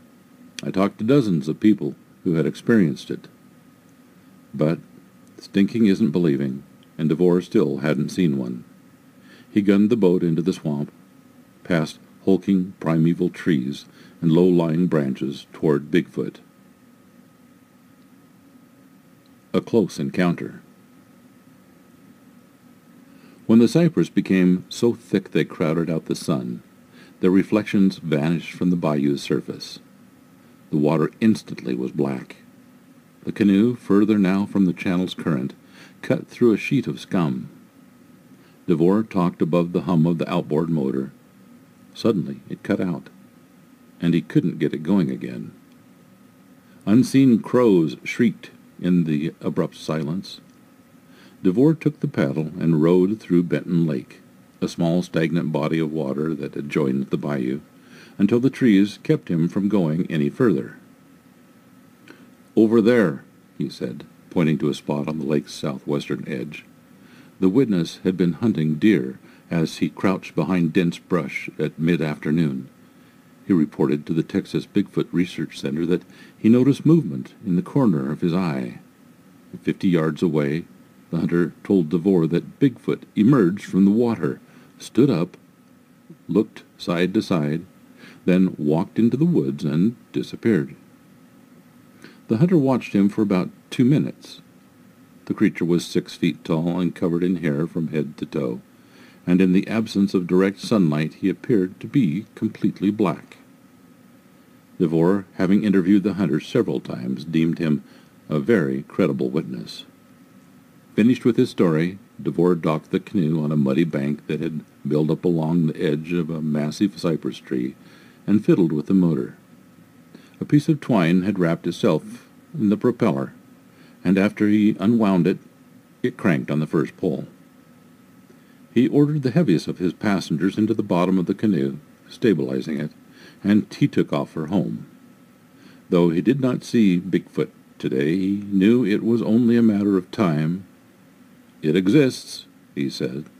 "Too many people have seen it. It exists." Story originally published by the Longview News Journal, Texas, West Ferguson, October 17th, 2004. This is the end of story number 2. Story number 3. Fort Hall, Bannock County, Idaho, August 2012. A conversation I had. All the activity mentioned is southeast Idaho near Fort Hall, like the camping trip with rocks was around Fort Hall, Idaho, where there is a lot of Bannock and Shoshone Native Americans. Every fall I drive up Highway I-15 from Southern California to Montana to hunt with friends there. I tend to find myself stopping in Pocatello, Idaho, for a motel and also visit a certain bar there. Twice I have run into a man I will call Gary, for this submission is without his knowledge. I had a casual conversation with Gary at the bar in November 2011. Now, before I go on, I want to mention we were drinking beer, and no other kind of liquor is served there. He and I just happened to walk in about the same time and then started talking, so we were not intoxicated. Since I had met him a year prior, I felt like this was an instance of synchronicity, and maybe there was something special that he was about to share with me. So I asked him some questions. Not able to repeat the conversation verbatim, these are the answers and stories I got from him, which I wrote down an hour later when I got back to my motel room. I asked him if he was a Native American. He said yes, half Bannock Indian, and a tribal member. His age was early 50s. When I asked him if he had ever seen a Bigfoot, he snapped back a bit and then turned his back to me. I thought to myself, here's another person who might think I'm a nut job. But then Gary turned around slowly, and facing me, he said, 3 times, he went on. I grew up in the Fort Hall, Idaho area. My earliest recollection was a camping trip as a small boy in the early 1960s. My father, cousin, and I were walking through a canyon, and something threw rocks the size of baseballs at us from afar. There was also the sound of timber cracking. My father told us we needed to leave the area as we are not wanted by the mountain people. We are the Agai people, meaning salmon eating, and we know all the good salmon runs. Tell me about seeing one. I saw one in the afternoon on a dirt path below me in a small canyon. The Bigfoot was dragging a sagebrush to erase his tracks and conceal his footprints. They will also step on stones when they can to avoid making tracks. Well, you mentioned 3 sightings you've had. Where? Around Eel River, Trinity Forks, Snake River. Some people ask if they are real, then why are there never any bones found? Do they bury their dead? Yes, but in water, weighted down in rivers or ponds with stones. So we're talking about an animal that is shy, clever, and territorial, all signs of an intelligent creature. They are more of a spirit than a human. And at this point, Gary seemed to lose interest and change the subject. I sensed the subject of Bigfoot was somewhat taboo for him to tell me about, and not meant for the non-tribal. Todd C. Homer, August 23rd, 2012. That's the end of story number 3. Story number 4. Keno Hill, Yukon Territory. Keno Hill, Yukon Territory, summer 2000. I'm not sure which summer it was, maybe 5-6 years back. The wife and I were returning from Keno Hill early one morning. Our coffee thermos was in the back of the truck, and it was my fault it was back there. She wanted coffee, so we stopped some miles before Elsa and got out to get the thermos and relieve myself on the side of the road. There was a stand of trees there. I wandered off a ways, walked way up there. I don't know just why I did that. It was there that I seen this bear sitting down at a carcass of elk, maybe deer, don't know what that carcass was for sure. Not much left of it. No rack, mostly a skeleton, maybe a doe. I'm thinking it was black bear at first, sitting down beside the remains, but that be some unusual black bear. Bears usually stand up and tear at their kill and eat it standing up. This bear sat there pulling at what was left of it. Way off in the distance there be a fox pacing back and forth, awaiting its turn at the kill. And just then my wife yelled at me to get myself back in the truck. The bear heard her and stood up on 2 legs, looking in my direction. I fell backwards a bit at its size. By God, I seen it was no bear. I believe it was a boak, and it had a piece of something from the carcass clutched in its hand. I don't know what. Looked like weeds. It stood there looking at my direction, and the fox took off at a dead run. The wife yelled again, and this boak started waving its arms up and down and stomping forward on 1 leg at me.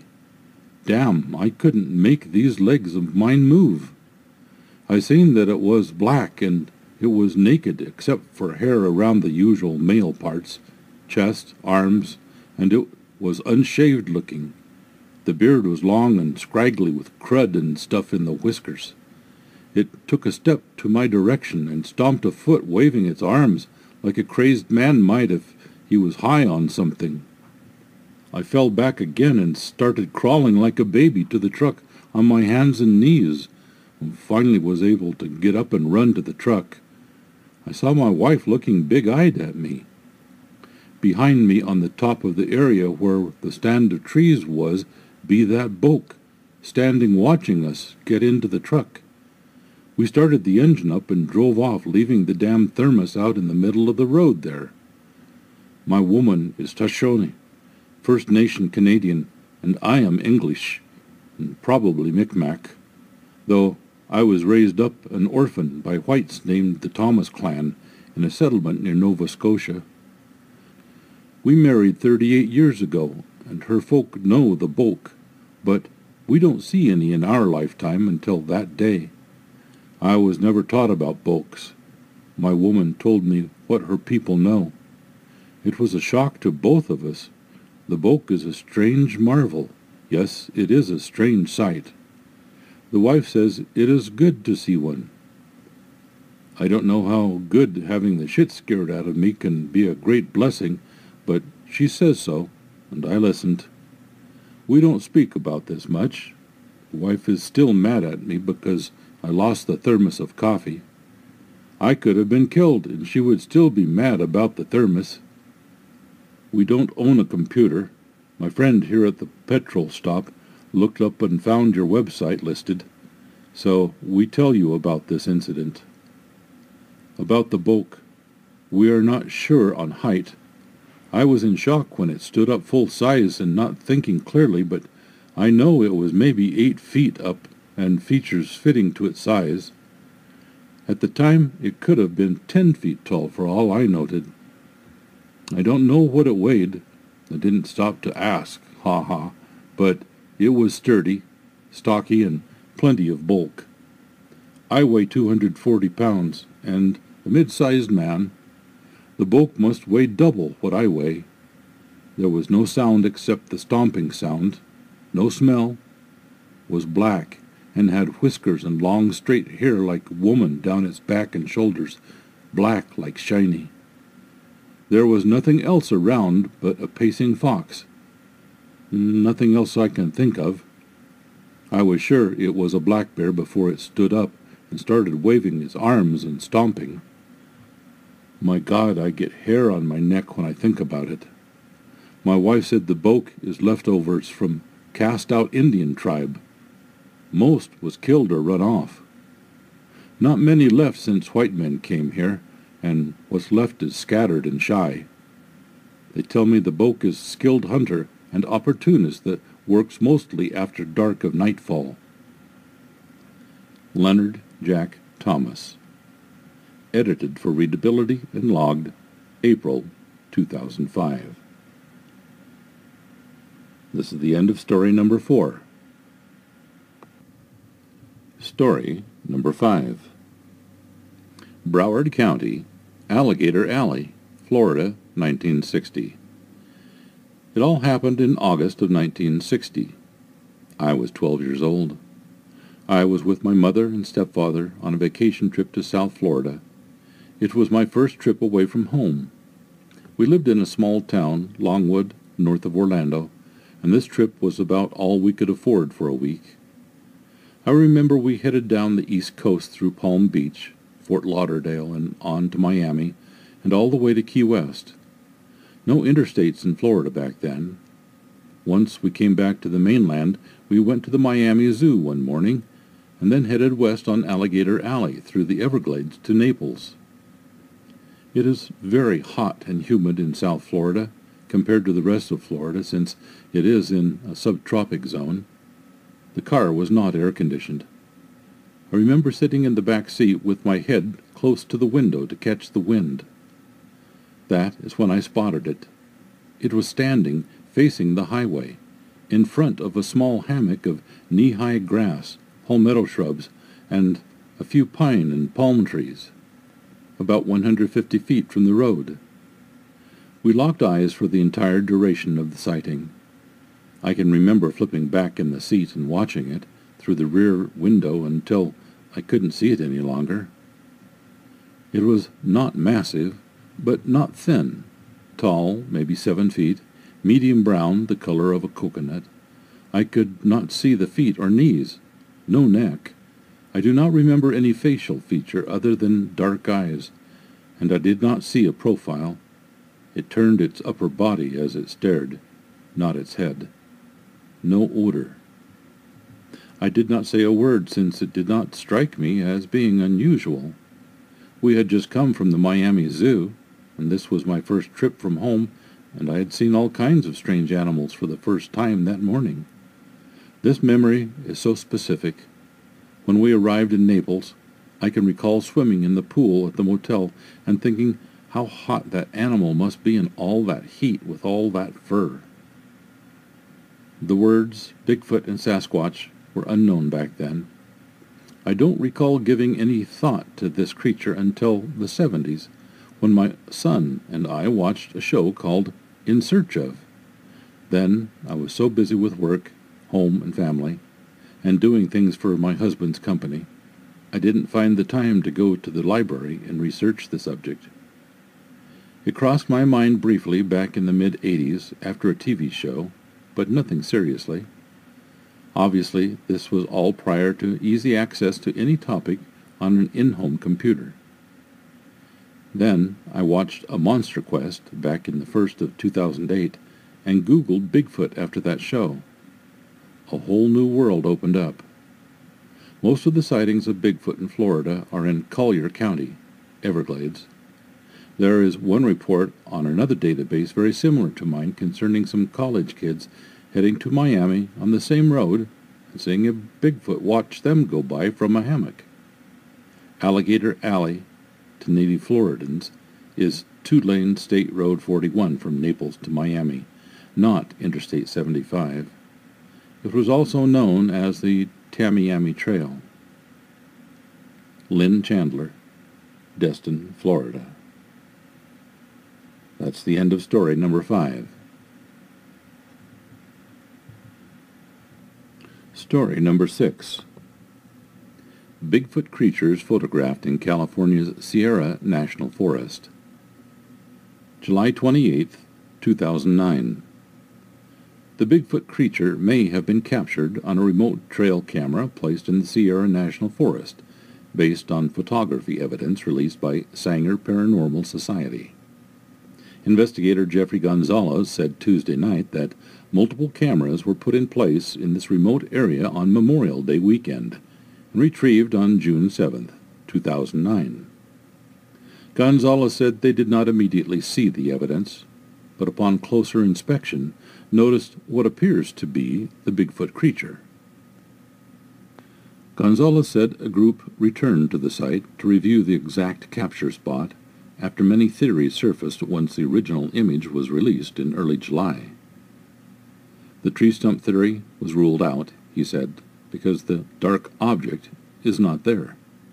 Gonzalez said the bear theory does not stand up either because the image does not have a snout on the head. You can see features of a human face such as the nose, mouth, and chin, Gonzalez reports. The arms on a bear when standing do not hang that far down. We also took measures on how high this thing was.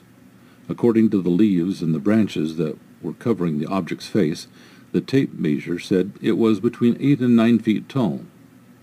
The same camera that took the picture of the object also took pictures of other objects such as black bear and deer, which does not resemble the object in any way. Photo: Jeffrey Gonzalez standing in the same spot as the object in the image. Gonzalez said that Bigfoot investigator David Ragoza has been visiting this location for 6 years after an elderly Native American pointed it out to him. He told David that this spot in the forest was sacred Indian land and that weird things happen here. He said David has had many individual sightings and has collected footprints, but has never captured anything with the camera until now. Returning to the exact spot where the image was captured, Gonzalez said that the angle of the hill was 45 degrees, which would make it difficult for a bear to stand upright. He also said the object was clearly brown in color, ruling out the black bear. The Bigfoot creature has been reported in many different parts of the country during the 20th century, including an outbreak during 1973 and 74, primarily in southwestern Pennsylvania, and investigated by Stan Gordon. During that period, hundreds of Bigfoot sightings were reported, as well as hundreds of UFO reports. No photographic evidence exists from that time, although Gordon collected many footprints in that region. Aside from this single image, Gonzalez points out that there were 3 additional images taken several days earlier near midnight, where a bright light lit up the area. His group cannot account for how this happened, except that they are all ruling out a flashlight as the source of the light in the images. Examiner.com. Photos, Jeffrey Gonzalez and Dave Ragosa. Comments. I don't believe the Ragosa photo of the Bigfoot shape is anything more than a naturally occurring shadow or dark spot on the background tree, and here's why. The photo of the Bigfoot and the subsequent photo of the man are clearly taken from different angles. The first photo was taken from a position considerably to the right of the position from which the second photo was taken. This is made most evident by the fact that the tree against which the man is framed is not even visible in the original photo. I've highlighted some of the most prominent visual landmarks in each photo. The Bigfoot figure in red, as you can see, it's still there in the second photo, but cropped so that only the front of the figure is visible. The leaves of what appear to be a vine maple in green, higher and to the right of the second photo from their position in the original. The large tree to the left in purple, notice how no part of it is obscured by leaves in the second photo. And the line of bark texture on the foreground tree in blue. In the original photo, this line is well on the left side of the tree trunk, and the second photo, it is almost centered. I think that if one were to return to that spot and really line up one's camera to the position from which the original photo was taken, one would see the Bigfoot standing there. It's too bad the photos are too small. If they were larger and clearer, I believe the discrepancies between them would be more evident. Seeing may be believing, but it's not always the truth. Randy Stradley, September 7th, 2009. This ends the reading of the 6 stories. Thank you for listening. Thanks for listening to this episode of Creek Devil. If you or anyone you know has had an encounter with these creatures, please contact us at williamjevning@yahoo.com. That's William, Jevning, @yahoo.com. All communication is confidential. Join us for another program next week. And until then, keep your eyes open out there.